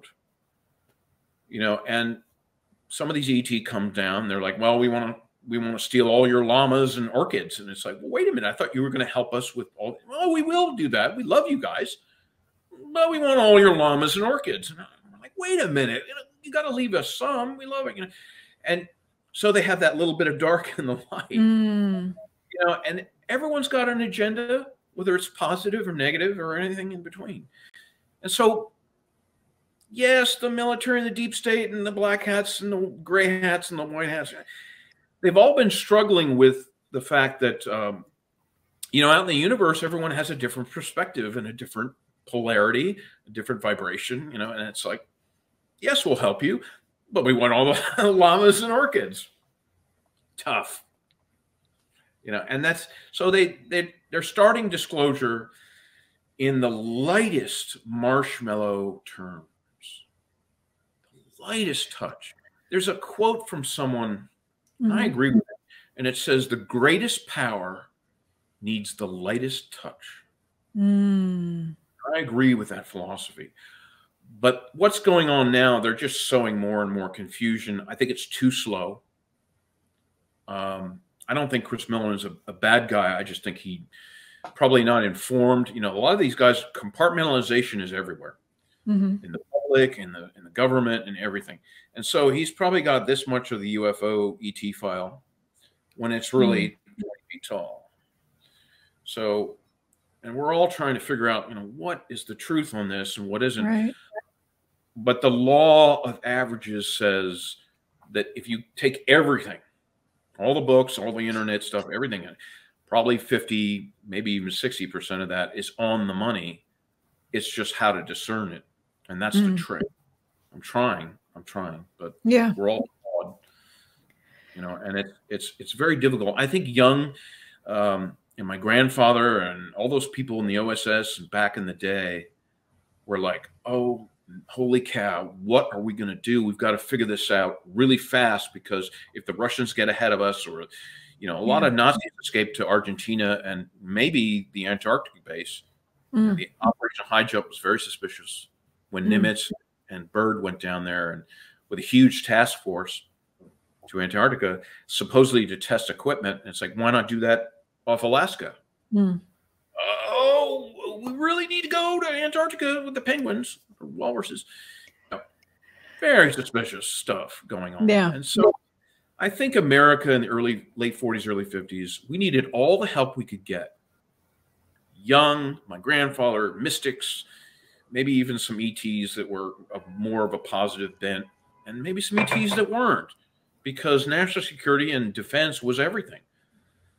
And I think we were manipulated, to being more fearful than we should have been. Because if you're a group of pirates and you see this planet that's in turmoil, and there's opportunity there, because within chaos, there's opportunity. So, where are the pirates? Well, they're near the war zones, the weapons salesmen, the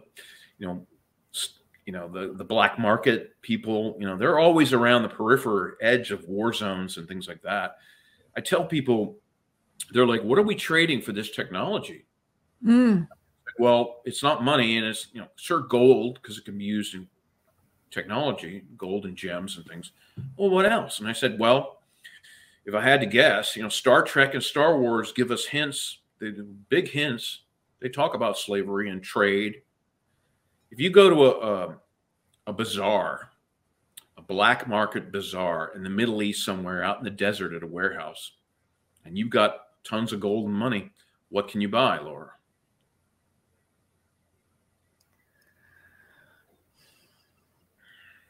Anything you want. Yeah, I was going to say anything you want. Yeah. Anything. So I won't expand on that, but this is the human race is evolving, and we're starting to grow up. And it's like those of us who study all this history and military history, war history is very interesting. I found out by my 20s in college when I was doing Virginia history and the history of the Revolutionary War. Yeah. The American Revolutionary War, who really won the war? The British East India Company. They made money on both sides. Sound familiar today? Big corporations with their own armies and navies. Wackenhut, Blackwater, corporate entities win no matter who fighting a war. The famous book, War is a Racket, Albert Huxley, other people written about it, but most people just don't pay attention. They're just watch the news for 10 minutes and they think, oh, I'm up to date. Right. Oh, remember the tagline, everything you need to know about, X. Got it. All here. The news that's fit to print. Yeah. So one of the things that bothers me the most, and I'd like your opinion on this, is our fellow Americans who think that they are entitled to the truth. And my thinking is, I am a United States citizen. I am a taxpayer, and I vote. I give the government, the military, money through my taxes to keep me safe. I don't give a shit what you do. Keep us safe. You don't need to tell me what you do, how you do it. Just keep us safe. Why is it that people in the UFO community think that they're entitled to know things? I don't know. I didn't say that right. So I'm a New England Patriots fan. That would be like me saying, I'm a season ticket holder. I go to the pro shop and buy all the paraphernalia. I am entitled, Bill Belichick, show me your playbook. I'm not entitled to that. We're not entitled to know how the U.S. military operates and keeps us safe. So all this push for disclosure, and I know Steve Bassett. I had drinks with Steve Bassett. Steve Bassett's a fun guy to hang out with. But his push for hard disclosure and hearings, congressional hearings, I just think it's never going to happen.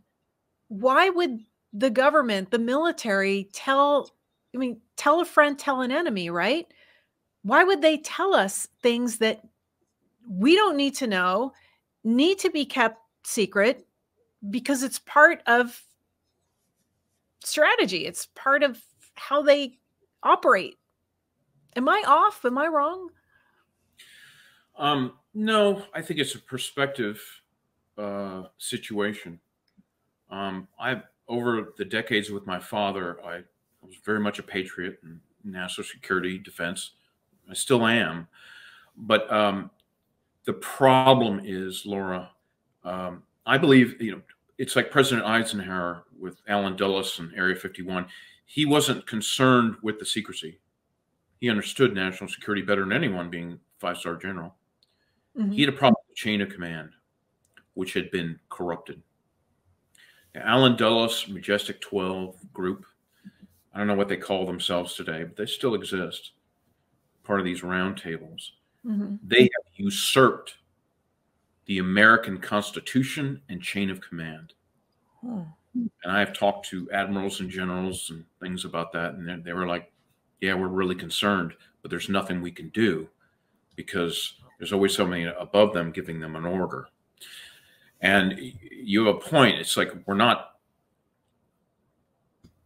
deserving of everything because they need to keep some secrets to, there are people in the world who won't start wars, but this thing with the balloon fiasco, that's probably some part of this initiative by people. Remember, the military industrial intelligence complex is all factions. That's old, as old as the hills. The Army and Navy and Air Force, they've always hated each other and jealous. Extrapolate that times 1,000. I mean, there's all these groups, and one corporation is jealous of another. But the problem is the corporations and the Majestic 12 group and these roundtables, they took over the roost in probably around 1958 when, and I believe the story, that Ike was going to go send the First Army of Colorado out to Area 51, and his quote was, I'm going to bust this thing wide open. They're usurping the chain of command. And they're doing unconstitutional programs, and they're using taxpayer money for it, or fraud, bank fraud, other funding streams, because the war on drugs, I think, is a joke. The CIA made a movie with Tom Cruise, and they were like, ha ha ha. No, magnify that times 1,000. I know for a fact, I've talked to officers from Vietnam. They were like, oh, you don't understand. Vietnam was about many agendas, but gaining control of the Golden Triangle heroin money was one of the big ones. Because my uncle Stacy Lloyd worked for the American Information Service in Laos. It's the CIA, and he went to his grave with secrets. But he was a very sick man, and he drank a lot. He's like, I can't tell you a lot of stuff. And I said, well, I know about the heroin, and UFOs were seen over Vietnam, and there were missing troops. There's stories about large numbers of missing troops on both sides. And he would nod and say, there's a lot of that in there. It's the CIA and other agencies and 3-letter, 4-letter, 5-letter acronyms of you never heard of and never will that are usurping the Constitution and the chain of command. And Stephen Greer said it. He says there's 35 security levels above the President of the United States. So I'm not concerned with what the military itself wants to keep secret. I'm concerned with those groups who have obviously, if you do the work, it's obvious. They've run off the rails 64 years ago. And Kennedy's death, I think, was a potent warning to everyone wanting to change that paradigm. It's like, no, you won't. We'll kill a president. We can certainly kill you, general or admiral or whoever, senator. And my dad said that was really real. He said most of Congress is ignorant of the unacknowledged special access programs, the black programs, the black funding streams. My dad said most of Congress is ignorant. He said only a few of us with really, really top clearances who liaison, like with Chris Mellon and others, to these roundtables. And he said, that's just the way it works, because this secret technology they have, I told you, it can split the earth in half. And we're also becoming, so it's a breakaway civilization almost, I would say, that's 1,000 years ahead of the public sector. You know, I don't have a problem with the military keeping secrets either. And I don't have a problem with most national security topics. I have a problem with these people that have run off the rails. And my grandfather, Paul Mellon, was part of that. And my dad told me so. He says, you know, yeah, they met at his house, you know, the British royal family, Ike, you know, Nixon, presidents. My dad was very close to President Nixon. He was an advanced man and speechwriter in both elections. And that's how he obtained being Undersecretary of the Navy in 1968. Now, the word is Nixon was going to release part of the UFO file. And they said, nope. You can do your EPA. You can, you know, the Chinese thing was a no-no too. They said, well, we're not going to kill you. You're too public. He had a lot of powerful friends, Nixon did, neocons. And so they were like, just leave. Leave office. He did. Saved his family, saved his own life. I mean, these people play hardball. You know? So you don't think that all UFOs and UFO sightings and UFO crashes, you don't think they're all our tech? You think some of it is coming from somewhere off planet? It has to be, because if you go back, let's just do the 20th century. If you go back to the 1920s, the civilian pilot and military pilot reports are in the millions. That's the aircraft reports are in the millions. Not to mention, the reports. Chris Mellon makes a big deal. He says, oh, the military pilots aren't given a voice. And that's bullshit. That's a lie. It's just they've kept it on the down low. And the sightings by average people, you know, seeing, you know, aliens interacting with ET and everything, they're a humongous number. It can't be just the U.S. military. We don't have that many craft to even attempt to do that. Neither do the Russians or the Chinese or anybody else, the British, Five Eye nations. You know, we have nowhere near that kind of. You know, we have a lot probably, but we don't have near. We have better things to do with our high-tech spacecraft than go around abducting people and, you know, doing sightings over West Virginia and whatnot. Well, that's another issue, the abductions. What do you think that is? I think it's real, but it's also Stephen Greer says the military got wind of that and started doing them on their own to confuse the whole issue. So you think it's both? I think it's both. It's both military abductions, the MyLabs, what Melinda Leslie calls the MILABs or MyLabs, and then off-planet extraterrestrials are abducting human beings. Yes, but it's complicated. What I've figured out, first of all, it's been going on since the beginning of planet Earth. I mean, genetics experiments, it's said by many people that genetics are really the top barter goods in our universe. It makes sense. If you're a race of people on a planet and it's very desert-like and hot, and you got two suns, and it's like, holy cow, you know, we got to go underground. And, you know, our skin's getting weird, and we're starting to die. Well, you just go to trade on the black market, not the black market, but the black market or the up and up market in the universe, and get genetics you can splice in, and you become healthier, and you can handle the two sun radiation. So it makes sense. I think the abductions are probably 50% regressive and 50% positive, because, you know, Dr. Lloyd Pye proved it. I'm sorry. I mean, we did not evolve from apes. We have a small amount of Neanderthal DNA, which has some chimpanzee DNA in there for strength. But come on, I mean, the diversity of the human race is incredible. I was like, where did the Aborigines come from? And they're like, well, and the scientists say, we think it's this. And humanity came out of Ethiopia and Africa. It's like, it's horse shit, you know. The human race came out of nowhere. We are not. Neanderthals, Australopithecus, you know, Lucy and all those proto-humans, they're not human Homo sapiens. Right. They're just not. Neanderthals had these huge brains, they had fur, and they had huge strength. They were really good about living in the wild. Look at us now. Yeah. A bug bites us and we're sick. I mean, we're meant to have technology. We only survive with bows and arrows and fire and the wheel and everything, art and medicine, our technologies is the only way we can live on planet Earth. Yeah. We can't walk through the desert naked. You know, you and I would Right. be burned to death and we'd die in a day. Yeah. Come on, it's not that hard. I think people have a large, we've been lied to all our lives, academia and Yeah. schools. You know, our grandparents and great-grandparents were taught the same bullshit. Yep. And it's like, it's to keep a lot of this stuff in the hands of the few. My fundamentals of history. Everyone's like, where's the proof? And I'm like, well, that's a good question. What are the fundamentals of history? We're very creative. We're very loving.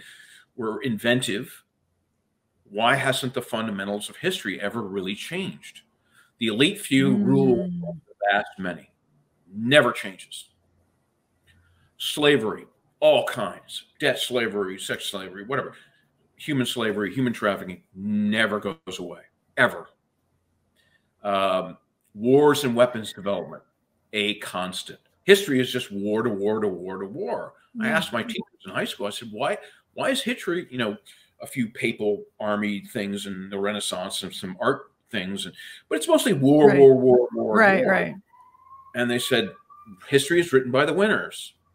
Napoleon said it. A teacher told me that in high school. He said, you know, our history is defined by wars and weapons development, the strong taking over the weak. Look at the British Empire history. You know, America has learned from that. I mean, we have military bases, I think 900 around the world. We have an empire of sorts. Yeah. That's not good. And, you know, my dad was concerned about that. He was really trying to help bring the number down. But anytime you close a military base, Laura, he would tell me that they'd put 2 up in secret. Interesting. Like one shed in the desert, and then below ground, a huge complex. And he said there's around 200 deep underground military bases in America alone.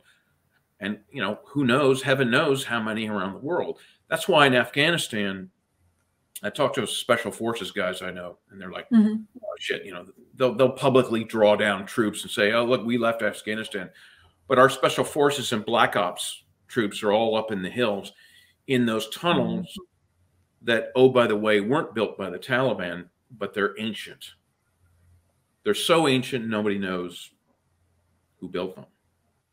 And so we're always there. The heroin money, we're right near Tibet and China, you know, and Pakistan. It's a very strategic position.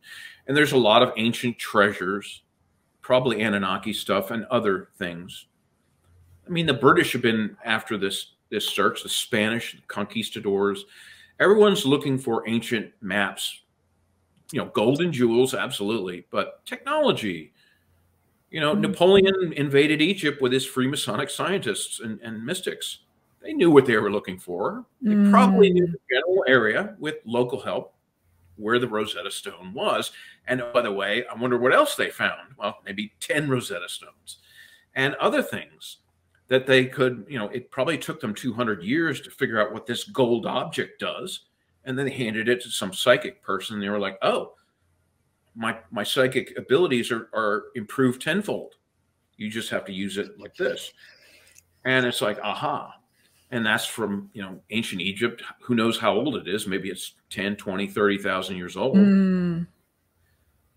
It starts to make sense. That's what all this religious wars in the desert, you know, that's gets into bloodline wars and, you know, whose God is better than yours. And, you know, come on. And a lot of it is just, you know, who's got the best stuff, the treasure. This gets into what is the Holy Grail, which, you know, the Templars, the Cathars, the Gnostics, and, you know, everybody's been looking for. The Nazis supposedly found it in Languedoc. And Otto Skorzeny and a bunch of SS commandos supposedly found part of it. So what is it? Well, it's a cup of knowledge. It's everything the Freemasons and the mystery schools around the world and the secret societies and, you know, the elite and the military and everybody know. And that's the truth of our real history, that we're, you know, Earth is Grand Central Station, Atlantis, Lemuria, ancient high civilizations were legion, you know, going back, you know, as far as you want, millions of years. It's not that big a deal once you get over this hump of disbelief. And I'm, like I said, I'm a military historian. I want to see the proof. And it's like, well, all these stories, they have a basis in real history. You can look it up, but it takes a lot of effort. Yeah. It takes an amount of viewpoint and imagination to piece it all together. It's hard to do, but I'm trying to simplify a lot of it in my work. And that's what other authors do. That's what Farrell does. That's what Levenda and Igor Wachowski and you name it, Bosley. We're trying to simplify some of this information, esoteric, holy grail of knowledge information, so that the average person can understand it, because it's very confusing and Byzantine and difficult to understand and believe, because it's like, what do you mean the Prussians had anti-gravity in 1850? That's bullshit. No, it's bullshit because we've been taught that it's impossible or hard, or it's like, it's not. In the programs, it's easy peasy. That's the world. I mean, and I think Jung realized a lot of this. That's why the USS begged him to join. And I think my grandfather was there with Mary Mellon. They said, listen, you've got to do it, because the Germans are way ahead of everyone. And if they conquer the world, we'll have worse. We are in a kind of a quasi-fascist totalitarian world. I mean, there is no free press. I mean, you go to a peaceful little country and it's nice and everything, but you mess with the rich corporation, the military, the police, adios. They'll bury you in the desert. You never existed. You're a common person. It's a dark thing, but it's the way of the world. My father showed it to me. He's like, you need to grow up between the lines on everything, because you're not going to get the truth from the news or, a mainstream history book. You got to do some digging. He always said, you got to do some more digging on that question. So I'm not going to answer it for you. I can't. And what I can tell you is limited. So you need to figure it out. I said to him in the 80s, is this stuff real? The UFO stuff. Maybe. So he's not breaking his oath, but he's telling me, I know you're smart. You're a wild man. You love to party. Go crack a book. Yeah. Your mother was onto something, and her mother, Mary Mellon, was a mystic, and she understood. Paul Mellon. They both understood their 1930s, 1940 era cup of knowledge of how the world and the universe, our place in the universe, was. My grandfather always had in his library, he had books by Manly P. Hall and Atlantis, and I remember thumbing through them as a kid. And he's like, are you interested in all that? And I said, yeah. We would have conversations about what he did in the war. And I've said that in my other interviews. I don't know if you want to discuss it here, but he said, the Germans had a lot of advanced technology you wouldn't believe. And this is after 3 or 4 of his lethal martinis that were 100 proof. I couldn't drink. Even at 25, I couldn't barely slug one of those. Wow. Light it on fire, you could use it as gasoline. Gruesome tolerance there. He must have. Well, he knew he was very aloof. He was very patriarchal, kind of an anti-Semite. His sister married Warburg, Mr. Courier. So Elsa Mellon married a courier, and they mysteriously, their plane went down in the Caribbean. Right. I read about that. The family story is the CIA had a hand in that. Oh. And I'm not going to go into the details, but my grandfather was always intelligence. Remember, he had all those people visiting him at the farm. He had security teams, Laura, in the 70s. They were all ex-FBI guys with machine guns in cases. They didn't fuck around. It's so wild hearing this from you, because like I mentioned to you, I don't know if this made it on this recording or the one we did before, but last night I watched on YouTube an hour-long special documentary on Paul Mellon, your grandfather, and it never mentioned his military background, and it painted him as this really sensitive, art-loving, horse-loving, nature-loving. Yes, and the National Gallery of Art was built, and a golden wreath on your head. Yeah. I love my grandfather. You know, he did good things. He was a great philanthropist. But again, got billions of dollars. Come on. I mean, this guy had legions of security in the 70s. And they were hard-hitting guys. I knew them. They were really nice guys. I knew them. They let me shoot these machine guns. But, you know, he was deep into national security issues up until the last days of his life. He was not this yes, he was all of that. He loved art. He loved horses, and he was a master of the hound. It wasn't all of him. He had many sides. They don't tell you about the other stuff.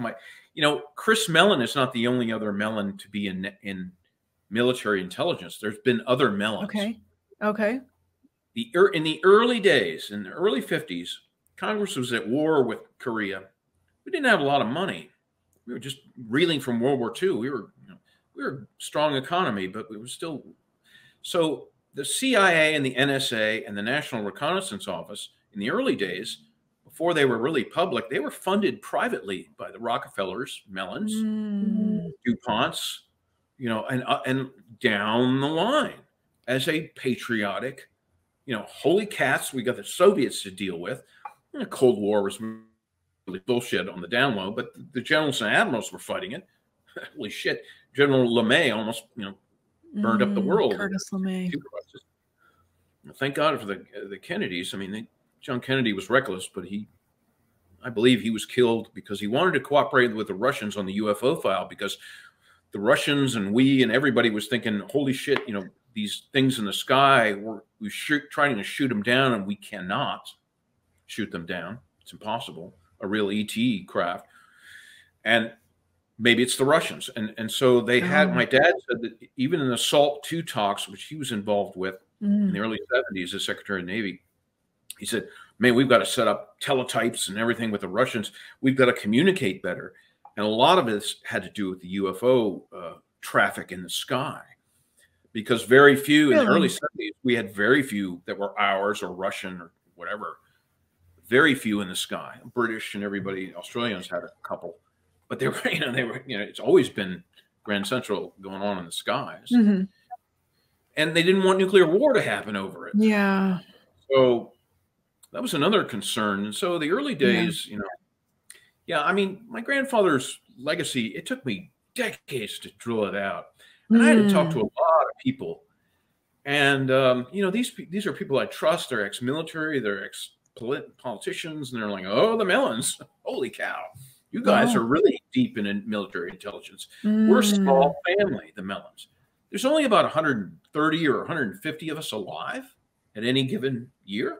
We're not like the other families that are much bigger. And it's like, I've been told, I don't know the names. I think Richard Mellon Scaife was in military intelligence, or the CIA. Like David and Nelson Rockefeller was deep into that, and David, and,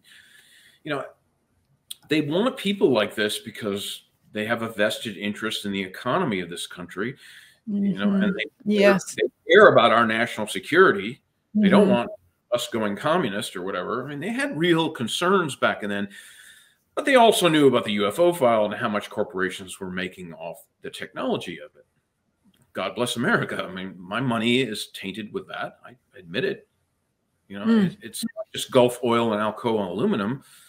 You know, through the years, my family was heavily invested in Lockheed Martin and Boeing Defense and Grumman and down the line. I mean, these are good things, solid investments. And oh, by the way, they're recession proof. I told that to I had a meeting at the bank in New York. I said, we should invest in more military corporations. They're like, oh, they're not that great. And I'm like, they're recession proof.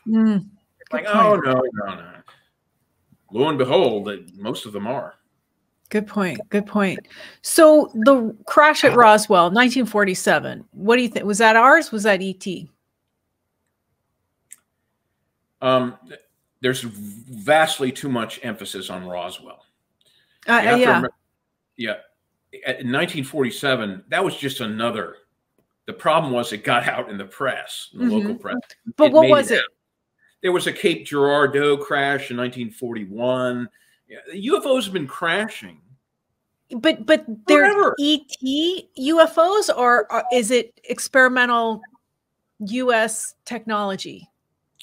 No, the opinion is split. I'm kind of on board with J.P. Farrell when he says it was probably a combination of German and maybe some ETs on board, because Barney and Betty Hill describe in their testimony, they never tell you this, but Barney Hill describes a German, in a uniform, right, as well as the gray aliens on board. And so the Germans were probably hitching rides on UFOs for whatever reason.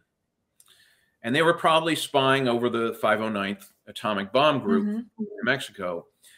And the word is the Klystron tube for scalar radar was invented by the Varian brothers, Russell and Sigrud, and they're in my new book. Now, scalar radar, that's, very microwave frequency scalar waves. Well, the story is that the 509th had the most powerful radar in the world. They needed it, airborne intercept radar and ground-based radar. And someone, maybe the German paperclip scientist, said, hey, these Germans from wherever, Antarctica or South America, they're going to come spying on you with a disc. You better bring them down. Because they want us dead for working with you. And they want to ruin any chance of you retaliating with an atomic bomb in Antarctica. Interesting. And they could do it with the B-36. It was a 6-engine long-range bomber by 47. They had a couple flying. And they're gonna blow them up, or something to that effect. Right. And so they flipped on this scalar radar, and the Germans knew from ET or from somebody that'll bring them down.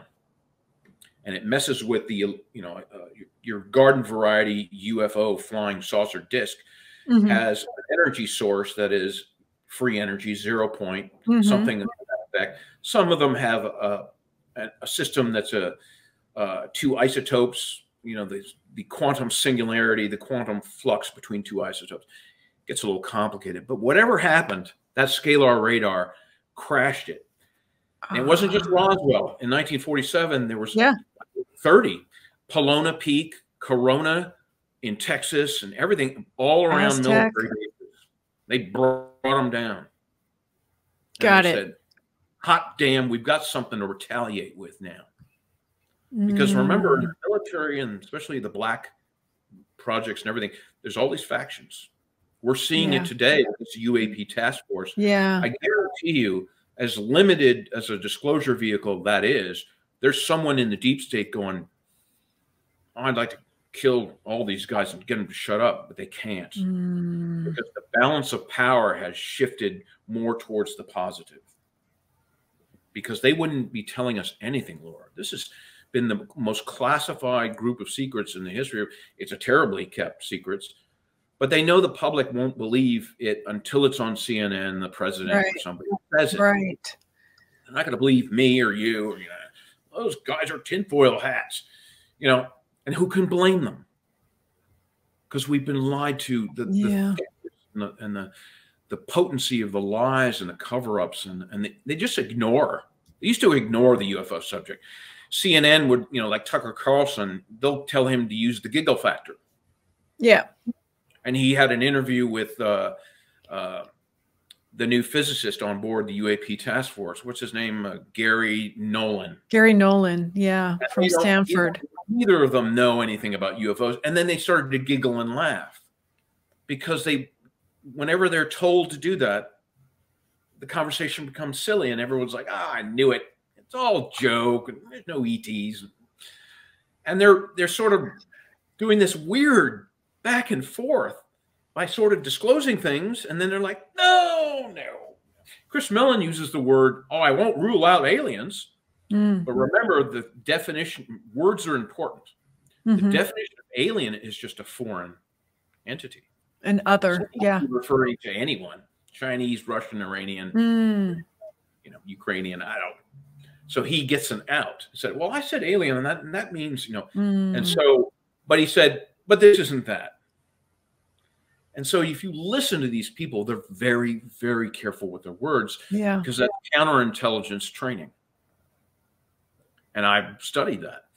So, Daniel List and Greer and everybody We're like, oh yeah, they're telling us a little bit of truth surrounded by a bodyguard of lies. What good is that? Not much. Not much. Well, we've come to the end of our time here today. So I want to thank you, John, for sharing everything with us. I really appreciate you opening up about these topics that are important to me. And I hope that the listeners will have had their eyes opened if they keep their ears open. And I really do appreciate you sharing. Did you have any parting words? I will provide links to your website and your books in the description. If there's anything you'd like to add? Yeah, I mean, it's what I tell people. I mentor some people very quietly. Okay. I said, listen, it doesn't matter what I say or anybody, says, government, military. It doesn't matter. What's important is everyone thinking for themselves. Yeah. Come to your truth trust that gut feeling, your higher self, that sixth sense. That's very real. And when you learn to trust that, things become evident. You can't tell somebody, you need to think this way and you need to know the truth from me. That's wrong. I always preface my talks in saying, I don't know anything for sure. I'm not an expert. No one's an expert. But it's like, think for yourself, believe in yourself. Yeah. And once you trust that intuition, which women have more, divine feminine, they have more of that, but it's like the truth will reveal itself to you naturally on your own terms. And reincarnation is real. I believe it. It's like, we don't have to learn everything in this life. Every life experience is valid. If you want to sit on a porch and drink whiskey and look at the sunsets in Montana and read the paper and not do much else, that's a valid perspective. I can learn from that, and we all learn from each other. And so it's like, you don't have to be involved in all this and know everything. I can't understand metaphysics. I struggle with it. It's like alchemy. Good luck. You need 10 lifetimes. Yeah, really. Yeah. Alchemy. But I know enough. J.P. Pearl drilled it out, the philosopher's stone, which is our higher consciousness in the alchemical mix. It's like we are all evolving up the food chain, so to speak, spiritually, our souls, and it's all everything's a learning experience. Everyone's like, oh my God, I'm afraid to die. And it's like, no, this is just like being at college. It's just an experiment, and that's how Mozart wrote a concerto at age 5. He had 1 million lifetimes as a musician. Patton and Henry Ford. It's people need to do it on an individual basis, and not sure you could expand if you want to believe in this and that. That's great. It's everything is going to come to a pinnacle at some point. It's like, don't sweat it so hard. People are all concerned, and it's like a decade ago I learned that it's like, this stuff will overwhelm you easily, really quickly. It's like being on a racetrack. I mean, I was going 200 at high banks of Daytona and everything at night in the rain. I was like, how did I get here? And I got there over 18 years of taking it slow and working my way up, because you can't buy your way into pro racing. If you do, you're going to die. And I've seen it. You have to earn your stripes. You have to have some talent. And so it's like that. That taught me to think deeply, think fast, and trust, control my fear. And that's the thing I took away from racing is all that. Plus I had missing time. And when you're racing, you're sort of in an intense meditation, because your life is in danger every second. Right. So you're in it's like combat, combat's the most intense, but you're in that zone. You're doing one thing, and you're unconscious, and your higher self. And I remember I had missing time, and I was like, my crew chief said, "Where have you been the last 2 laps?" on the radio, and I said, "I don't know." Oh, I was on autopilot, and I wasn't the only guy or gal to have that experience on a racetrack. A lot of people in combat do, or flying planes, or whatever. Is something you have missing time. Your consciousness is somewhere else. Your immediate consciousness is doing a job. You've trained yourself for it, but your higher consciousness is doing something else. And so interesting experiences give you interesting perspectives. And I've been blessed to have a lot of those. Some of them were, I told you, they're very dark and upsetting to me, but it's like, yeah, I want to know the truth of everything. And the truth, remember, it's polarity. It's everything. It's not just the lighter stuff. Everyone concentrates on, crystals and new age, and let's raise our vibration. That's all good, but don't ignore the other half. Yeah, because it'll come up from behind you if you do. I always say, do your own research, come to your own conclusions. We can help you along if that's where you want to go, but don't force yourself to do it. It's like, my sister is very mystical and she understands some of this, but she doesn't want to do the heavy duty stuff. And she's just not interested. And that's okay. Yeah. You don't need to in the next lifetime or the next. It's all going to become clear. But I think we're in the time of the Great Awakening. I really do believe that. Otherwise, we'd be talking about tulips and purple llamas. Right. Carl Jung was raising those llamas. I don't know how they get them purple. Oh, he had some genetics from. I love it. Okay, John. Well, thank you again. It was so great speaking with you finally. And I really appreciate your time. Yeah. Thanks so much. I was watching your channel, starting a couple years ago. I was like, oh, I should learn something about Jung. It's in my family. You? Thank you. I was like, oh man, I'm really behind the curve. And so I caught up a little bit, but I'll never be a Jungian expert. It's not easy.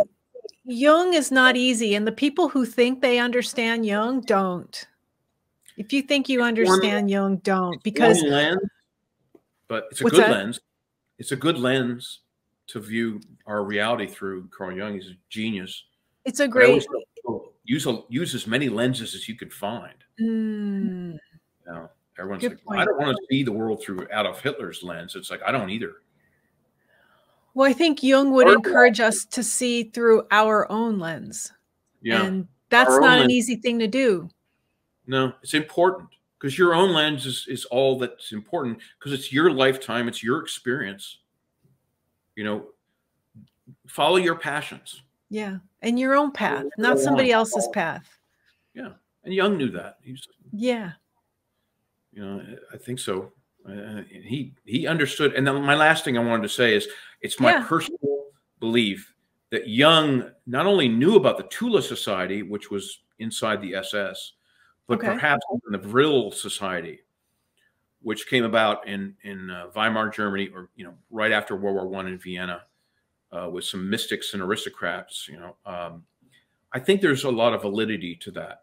I don't think Jung was part of the Tula Society, but I think he understood all the mystical stuff and the occult stuff that they were imbuing the SS with. When you say Tula, is it Thula? Thule. And Tula, Ultima Thule, was the mythical Norse land of the north where the wisdom and the gods came from, and you can look it up and everything like that. So they call themselves the Tula Society. And yes, they got rolled into the SS, and Hitler, they supposedly the Vril Society picked Hitler and everything, but it kind of went off the rails because really their intentions were very peaceful. Maybe some racist things in their Aryanism and everything, but I think it's very misconstrued. But I know that I think it has to be Jung was well aware of what they were up to. And that's why the OSS needed him. What's going on in the Tula and the Vril Society? Because they were involved in the high tech. Remember, the Germans were alchemical physicists. And alchemical is higher consciousness. And so it's all wrapped up together. And I think they needed Jung for that kind of expertise. I don't think he was a member of them, but I think he knew what they were doing and what they believed and what they were up to. So, and all the symbology, the symbols that they used, Jung was. There's a whole program in itself, symbology. Yeah. Yeah. So very interesting. And like I mentioned, for the listeners, I'll provide links to John's books and some of the books that he mentioned. I'll provide links in the description of this video. And there are lots of other interviews that John has done that are available on YouTube, like with Dark Journalist and others. And I will link to those as well. And thank you again, John. Well, thank you, Laura. It was fun. I mean, we really had to get the brain working with a little coffee and see what happens.